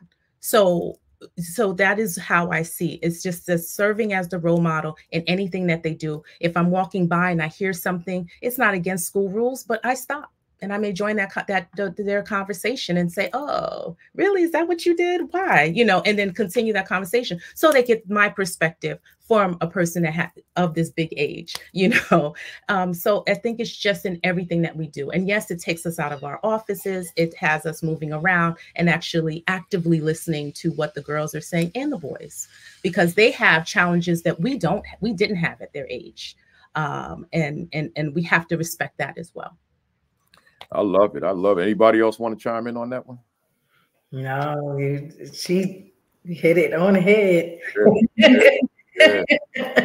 The 3 of you, walking, living, breathing role models, you know, and I'm saying that to say, I want to bring the fam out there into this portion of the conversation to say I'm talking to you as well. Never lose sight, folks, that once you walk into that building, all eyes on, as Pac said, all eyes on me, all eyes on you. They watching you, right? Even if you feel that they're not, they are. It's I mean, the volume of inboxes and messages that I receive from people in their 30s and 40s who used to be my students to tell me things, just tell me just a plethora of different things about me. And whatever impression I made on them when they were a youngster, right? Says and sometimes it's the youngster the person is writing me. I'm like, I didn't even know you were paying attention to me. And it's like they know my life story. Sometimes they tell me, I've been following you on social media all these years, You just don't see me liking stuff, but I'm looking at everything you post. So we don't know who's watching.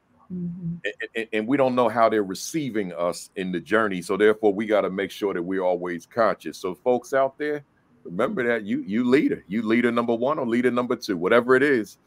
But them young people, they're watching your every move, right? Let me keep moving. We down to number 6. I don't know if we're gonna finish today, y'all. We'll see. Conversation's been rich, nevertheless. What are you telling us, Principal Hunt, with this opportunity? So one of the things that I learned, and when you posed the question to me, inviting me on the platform, you said give you words, and that was hard because I was like, oh, sentences. He said words. So the word opportunity came because again, like Dr. Davis said, it's been a struggle to get to this moment, this day, this time.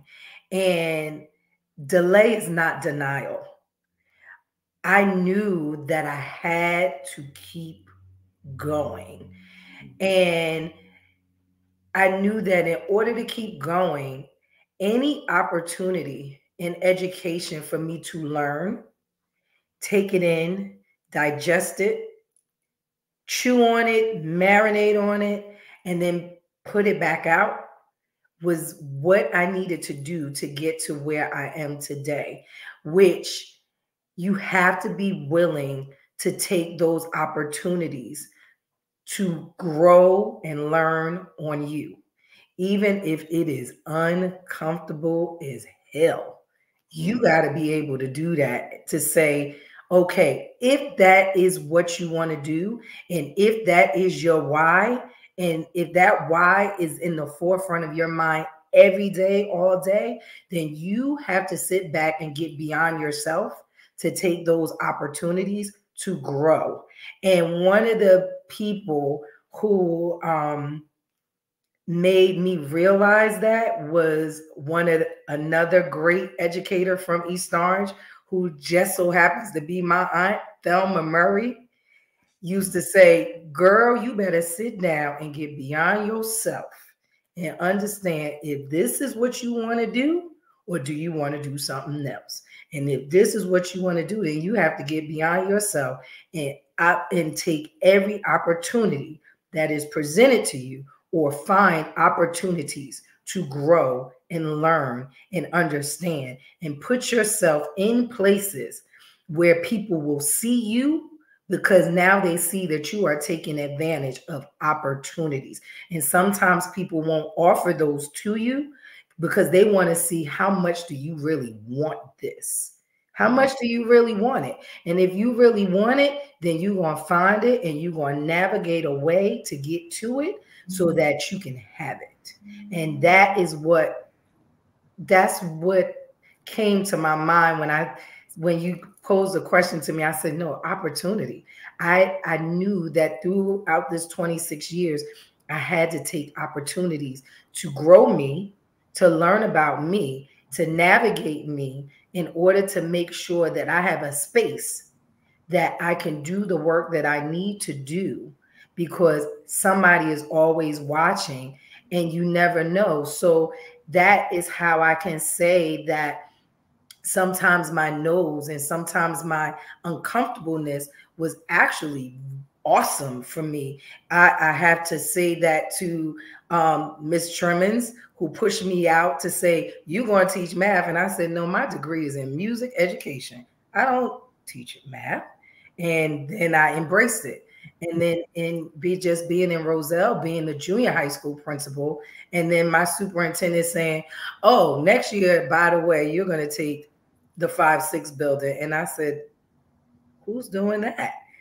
But look at that uncomfortableness presented an opportunity that now I'm the National Inspire Award leader for Curriculum Associates. I didn't know that was going to happen. And that was because I had to get beyond me, take the opportunity to do it, because I surprised myself. And all of those people are standing on my shoulders. So they're looking at me to see, well, what's she gonna do? So I had, and I'm a Jay-Z fan. I will not lose. So I got to keep going. I love it. You know, Miss Trimmond's name keeps coming up. She was the only language arts teacher I had in middle school. She was my language arts teacher for grades 6, 7, and 8 at the old Rutledge Avenue School where Henry Hamilton was my principal. Oh, yeah. We were the last class before the Hart Complex opened up. So we were 1974. That was the last class. And then the Hart Complex opened up in September of 74. Wow. Yeah, so that's going back a little way. That's good EO history right there. That's good EO history right there. Henry Hamilton was a young cat with a black afro and a black beard. Miss Trimmons was extremely brilliant. Smart as a whip. So I know you got some good instruction in her class. Great instruction. And then she was the first one that took a chance on me when I came to East Orange. I was her building-based sub in the 88-89 school year. Oh, wow. Where Wayne Stackhouse was an 8th grader. Oh.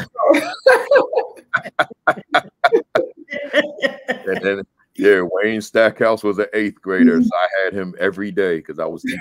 I was in the class where the teacher was out for long term. So and then when Stackhouse was ready to teach his first year after college, I offered him his first job. Oh, yeah. He worked for me.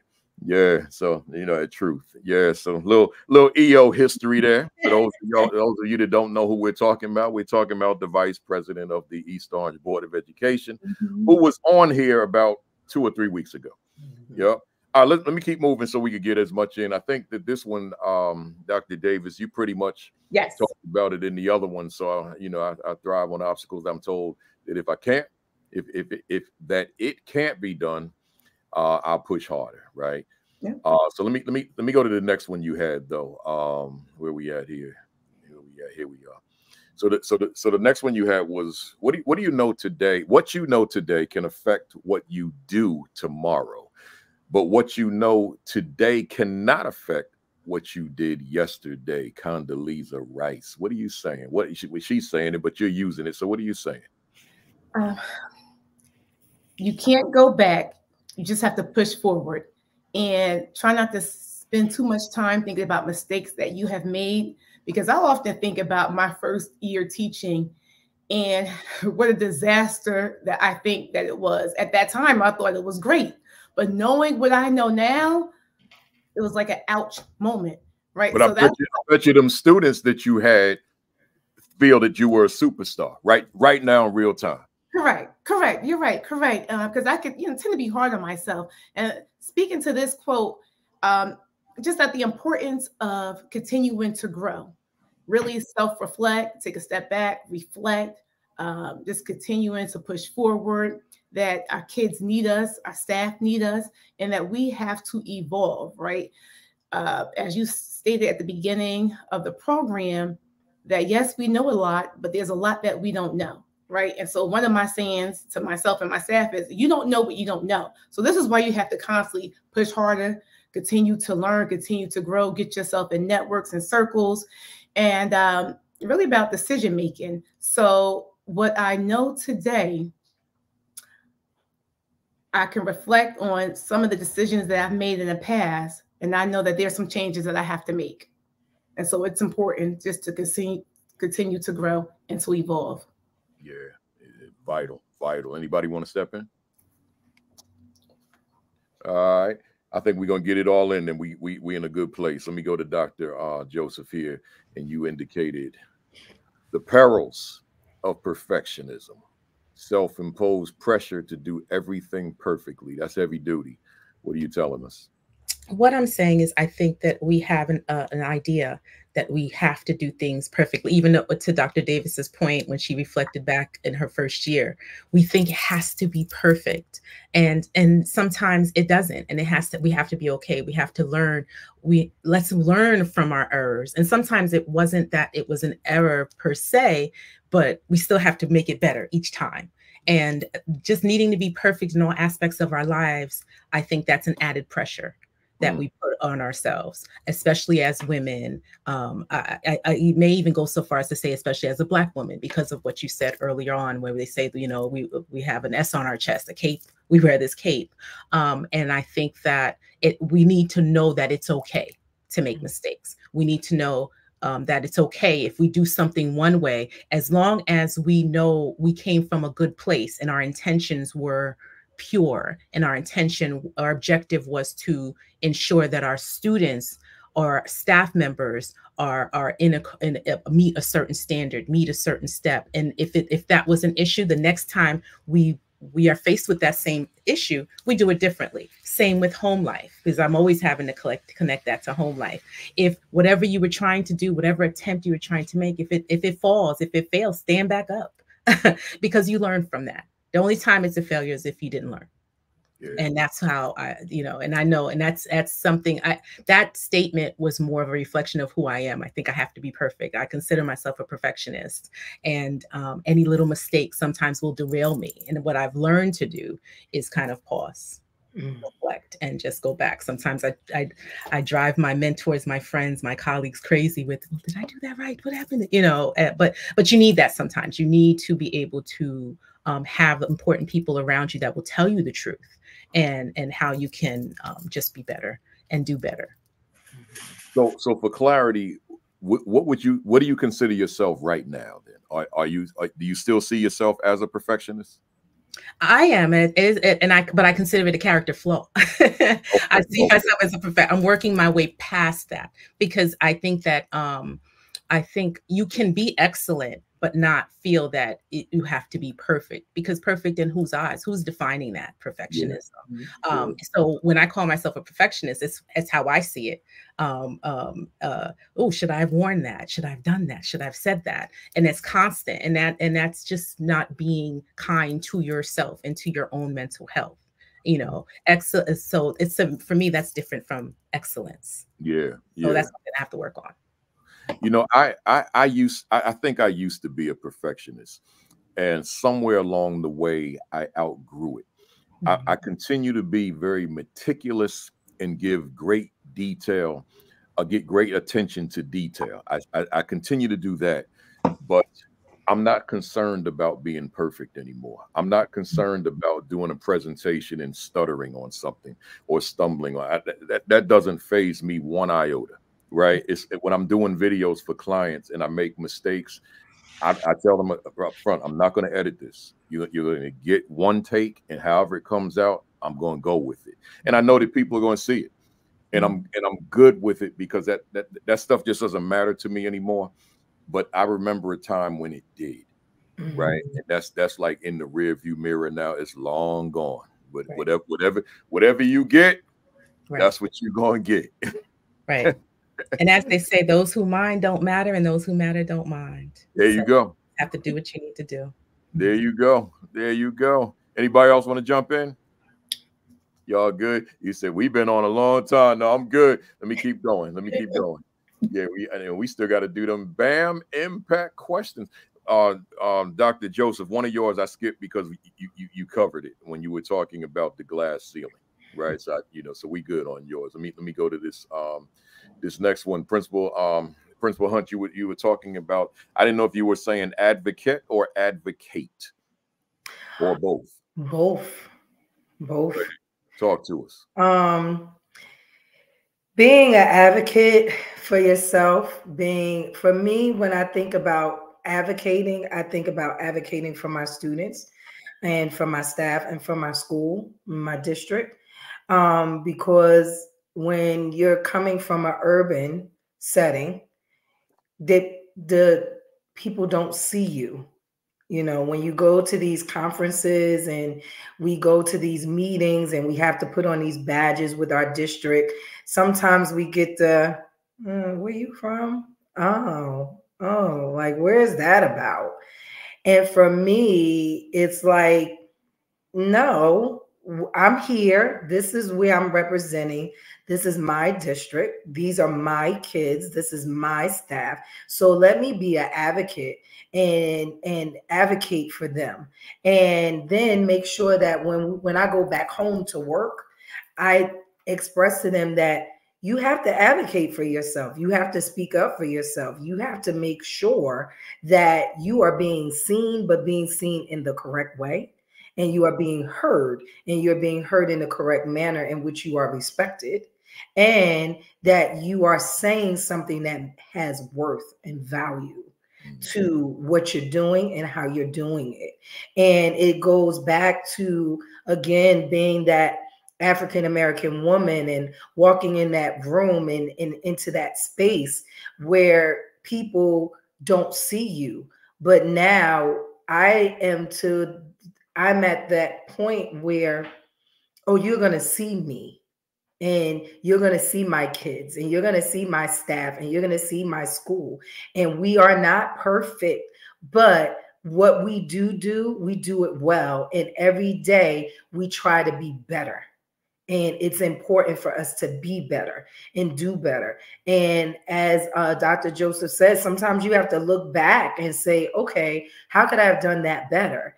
But the good thing with that is being able to live another day and do it again and say, okay, now this opportunity has come up again, and I'm going to do it differently, and I'm going to do it better and be better. So I make sure that I am not just advocating, I am an advocate to make sure that when you see me, you see my school. So when I come out, like Dr. Davis said, nails done, hair done, everything did.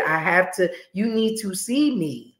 You need to see me, because I am representing all of these people, and they are important to me. So I need to make sure that wherever I'm at, I put my best foot forward. Love it. You know, we just about at the end, and we go to those BAM impact questions. They're like one word or one sentence and we're done. But before we do, I would be remiss, Principal Hunt, if I didn't ask you, give us the significance of the award you won recently, the Inspire Award for 2024. To be honest, I did not know, at working with iReady and Curriculum Associates for over 11 years in various districts, I had no idea about what they call the extraordinary educators. Then that branches out to the ultimate award of Inspire Award Leadership Award. I did not know that existed. And being able to be uncomfortable and moving forward, I was put in a very uncomfortable position by my superintendent last school year to be moved to the middle school. It was a situation where he laid it out of what the issues were and what he needed me to do. And my first day meeting with the staff, of which I had never had the opportunity to meet with them before, I asked them to jump with me. I don't know what it's going to look like. I don't know how we're going to get it through, but I'm going to do it with you. And I did in September of last year during my parent-teacher meeting. Curriculum Associates people showed up. I didn't know why they were there. They came with some swag, so I just thought I was giving out swag to the parents. And they presented me with this award. And before they presented the award, they had been watching the growth of the school that I had been newly assigned to move from a negative percentage points in math and ELA for their iReady diagnostic to 187% growth percentile nationally. And that was big. And it still didn't click what that meant until they broke everything down for me. And I had the largest percentage growth for 3 diagnostic assessments in one calendar school year, where most of my students went from 3 grade levels below to what they consider a stretch growth of 1 grade level below. 1 to 2 grade levels below their current grade level, increasing student achievement, which did match our NJSLA scores. So I had the out of all the leaderships that utilized the product of iReady and Curriculum Associates, I had the highest consecutive growth in one calendar school year, which the team went to bat for me, unbeknownst to me. And the CEO of the company named me the National Inspire Award leader. So I will actually be speaking in Philadelphia next week for Curriculum Associates. Oh, So okay. it's been awesome. It's been awesome. It's been awesome. I'm just getting started. And with that, you know, came other opportunities. So I'm excited. And that's why when you ask me to say these, to select words, I'm like, okay, this is perfect. So I know that I have to take this opportunity that has been given to me and advocate for not just my kids in my school, in my district, and in my staff. I need to advocate for all of our students, especially my girls, because as we mentioned earlier on, these babies are facing some tremendous challenges that we did not we didn't deal with. Social media, it didn't exist. Yeah. So to know that I have to come from a different lens to make a difference, it's a lot, but I'm committed to doing it and I'm going to get it done. Love it. Love it. Congratulations to you. Keep up the great work. Congrats. Hit it out the park when you give that presentation. Thank you. For that audience. Let's go through the rapid fire BAM impact questions real quick. It's one sentence or one word responses. So it's, if you find yourself inserting a comma, I'll probably interrupt and say, right? So give me, so it's rapid fire. I'm gonna give you both, the three of you 7, and then the last question I'm gonna give to all of you, right? So we'll start with Dr. Davis. Is education on the right path for underserved children? Yes, but we still have a lot of work to do. I'm optimistic. Can true equity occur in America's schools for Black, brown, and other underserved students? Yes, it's occurring in my school. Does Dr. Crystal Davis' work contribute to the progress we desperately need? Oh, absolutely, yes. If you could do a reset on your life, would your line of work be different or the same? It would be the same. Why do you continue to do this work? I'm a champion for children. I love children, and I want the best for all children. What fires you up, particularly within the work that you do? My why, which are my 2 children, and wanting the best for them as I do for all. And what do you absolutely love about your work? I love people. I'm a people person, and I love pouring into others. Love it. Dr. Joseph, what do you dislike about the work you do?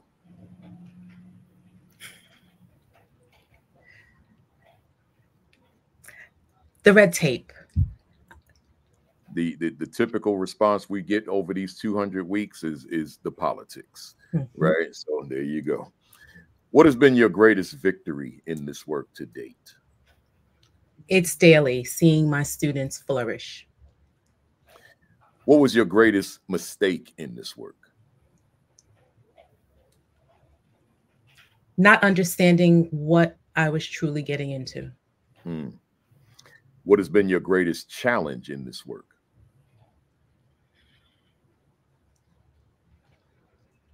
The politics.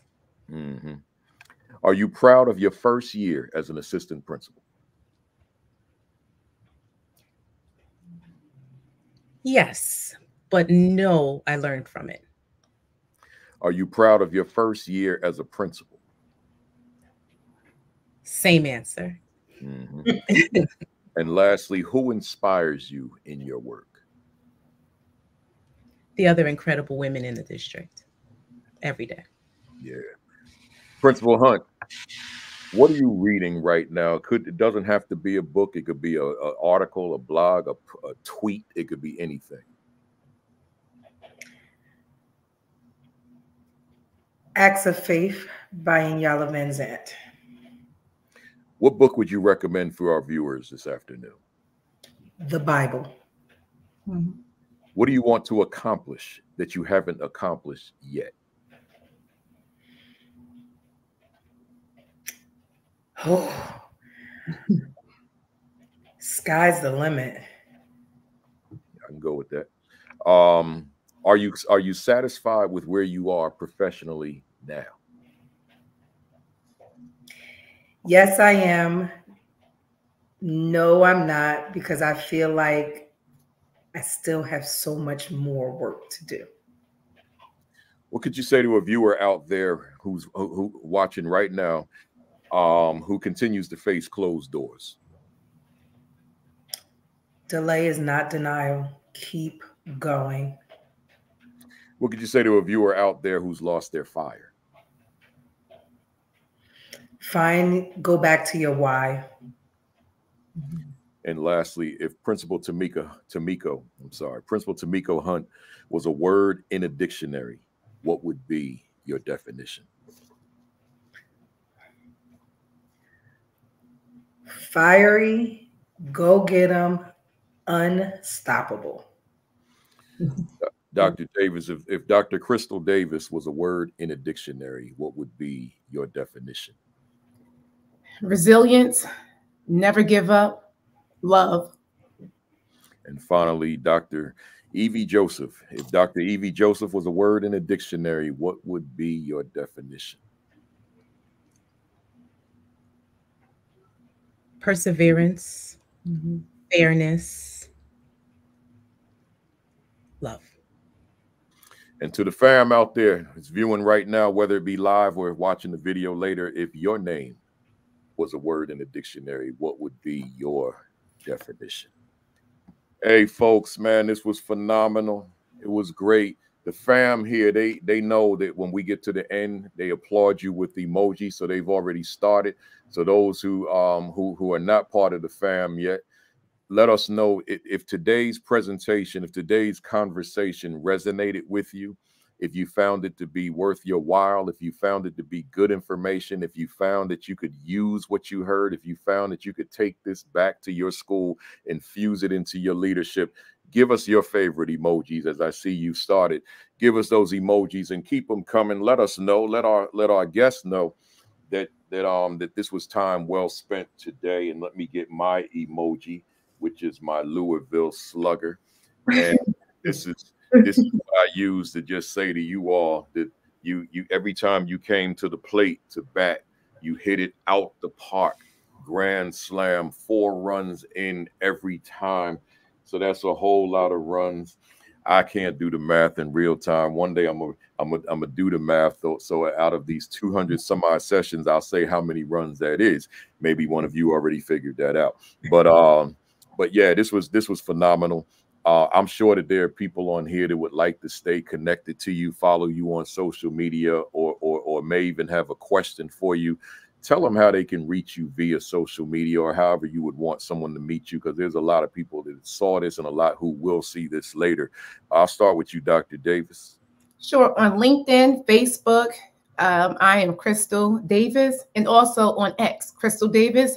On Instagram, I'm Principal CD. All right, let me make sure they see the spelling of your name there. Let me get that out the way. No, that way. There we go. Yeah, very good, Dr. Joseph. On Facebook, my full name, Evie Joseph, one word. Instagram, YVYJ12. Email, yvyj@aol.com. And Principal Hunt. On Facebook and LinkedIn, I am Tomeeko Hunt. And on Instagram, I'm Miss Tomeeko. Very good. So, folks, if you want to reach out, then you know how to reach them. I'm sure they'll be accessible to you. Just don't send them the dissertation, right? When folks send me something that's just a little short, something, I answer the same day I receive it. But when they send the dissertation, I get to it when I can, because usually the dissertation is multi-step questions, multi-tiered questions. And those are hard because I receive, any given day I could get over 100 of them. So it's tough. It's tough, but I try my best. Hey, y'all, I appreciate you for being here again, and we won't make this the last time. I appreciate you just spending some time with your big brother this afternoon now, and talking some leadership for the fam out there. Let me do my rundown. Y'all stay put, and then we holler off camera for a minute. Hey, folks out there in the land, appreciate you being here. One of the things I forgot to do during my intro, I don't know how I did it, but I'm gonna do this real quick. I know it's a lot of different people on there, but I forgot to tell y'all, man, if you don't have the Assistant Principal 50, go to Amazon right now and get yourself a copy, man. This is invaluable. But while you're there, make sure that you get the Aspiring Principal 50. Get your hands on that one. And then while you're there, get my newest joint, the Assistant Principal Identity, Protecting Your Leadership Mindset, Fervor, and Authenticity. And then while you're there, don't forget to get the Is My School a Better School Because I Lead It. And then while you're there, you might as well cop the Principal 50, right? And then one more, the Equity and Social Justice Education 50. Man, I might as well show y'all these last three, man. Get yourself Closing the Attitude Gap. Y'all see I like to write. Get yourself the Teacher 50, and get yourself Motivating Black Males to Achieve in School and in Life. You can just go right to Amazon, put my name in the search on Amazon, and all these books will show up. And then my out of print books will show up too, but they're just that, out of print. So you won't have them. I got to revise those. Those are all self-published. So anyway, every Saturday morning, Sean Hurt, 10 o'clock, Facebook Live, followed by Create and Educate with Dr. Sheikah Houston and Dr. Tammy Taylor. Man, we were together all day yesterday in New York, man. Good time with my sisters in this work. And then Unlock the Middle with Josh Tovar on Sunday nights at 7 o'clock. That's all Eastern time, all these times, and that's all Facebook Live. Make sure that you register. If you're going to join me in Houston for the School Leadership Institute with Principal Kafele, register on principalkafele.com on the homepage. Just scroll down and you'll see it. And that's July 9 and 10 in Houston, 2 full days. We go 9 to 4, I think. And then we even wrap during lunch. We wrap during in between 2 days. You know, so it's a whole lot of talk, a whole lot of leadership conversation. So join me. This will be my 7th annual. This is the first time we're going to be in Houston. We usually do it in Charlotte and Orlando. So we move into Houston this time. Subscribe to the AP and New Principals Academy YouTube channel, man. We are 20,300 subscribers, so I want to get that up to 25,000, man, because I feel that this platform is beneficial for folks all over the world. So subscribe to the channel, binge watch the 201 sessions or the 200 that you may have missed. And also, those of you that want to become a speaker, I got the 9 hours of video on that channel. It's 5 videos, parts 1 through 5. Called So You Want to Be a Professional Speaker, Let's Talk. So check those out. And I took this week off. I protected the week. I'm not doing any speaking this week. This is the first time since January 1st. I ain't going nowhere. I'm sitting right in this house, except for when I go to the gym. And but I'm going to re-record the sessions I did on So You Want to Be a Best-Selling Author, because I did those when I was going through a midlife crisis. I was buying new eyeglass frames every week. So when I did the videos, I had a different pair of glasses on for each video. And when I look at it now, I'm thinking to myself, man, you look crazy, right? So I took them down after about 4 years, and I'm going to re-record them this week while I'm home. So those are coming. You want to be a best-selling author? You want to have all these books with your name on them? Let me show you how to do it. And not only write the book, but the book is a bestseller. Then I'll have those. I'll be posting all 4 of them. I'll be posting them this week. Make sure you like and follow the Facebook page, AP and New Principals Academy Facebook page. I haven't written a commentary in a few weeks because, y'all, I've been tired on Sundays, man. Either tired on Sundays or I'm flying soon and I just don't have the energy. But I think I'm good for tomorrow, so I'll have a commentary up tomorrow. And then lastly, your diet. Make sure you're taking care of yourselves, y'all. Make sure that you're eating right. Make sure that you are exercising, and make sure that you're taking whatever precautions you need to take as it relates to these diseases and viruses that are out here, right? You can't lead if you're not here, right? So make sure you're taking care of yourselves. Other than that, I appreciate all of you. Have a great week. I forgot, next week. Hold up, y'all. Don't leave me yet. Next week, how'd I skip this? I got an international session next week, man. Y'all don't want to miss this. I got Jacqueline Harriet from Nova Scotia, Canada. I got Jennifer Doyle from Trinidad and Tobago. And I got Christina Timber Glover from a little island, little Dutch island I spoke on several years ago called St. Eustatius, right? I mean, this you got to take a little crop duster plane to get there. You fly to St. Martin, and then you take this little propeller plane to get there. And it's small, but they got great people, man. And I think I've been there 3 times. They got great people there. So we're going to have the 3 of them, and we're going to talk leadership, but we're going to hear it from an international perspective. So you don't want to miss this. This is going to be fire. So with that being said, have a great week. Have an extraordinary week. Have your best week yet. Peace. Peace. Thumbs up. Now you cock that fist back. Count the 3. 1, 2, 3. Bam! I see y'all next week, and make sure that you have a great week, man, and stay safe out here, man. These streets is getting a little funky, man. Talking to all of y'all. Stay safe out here.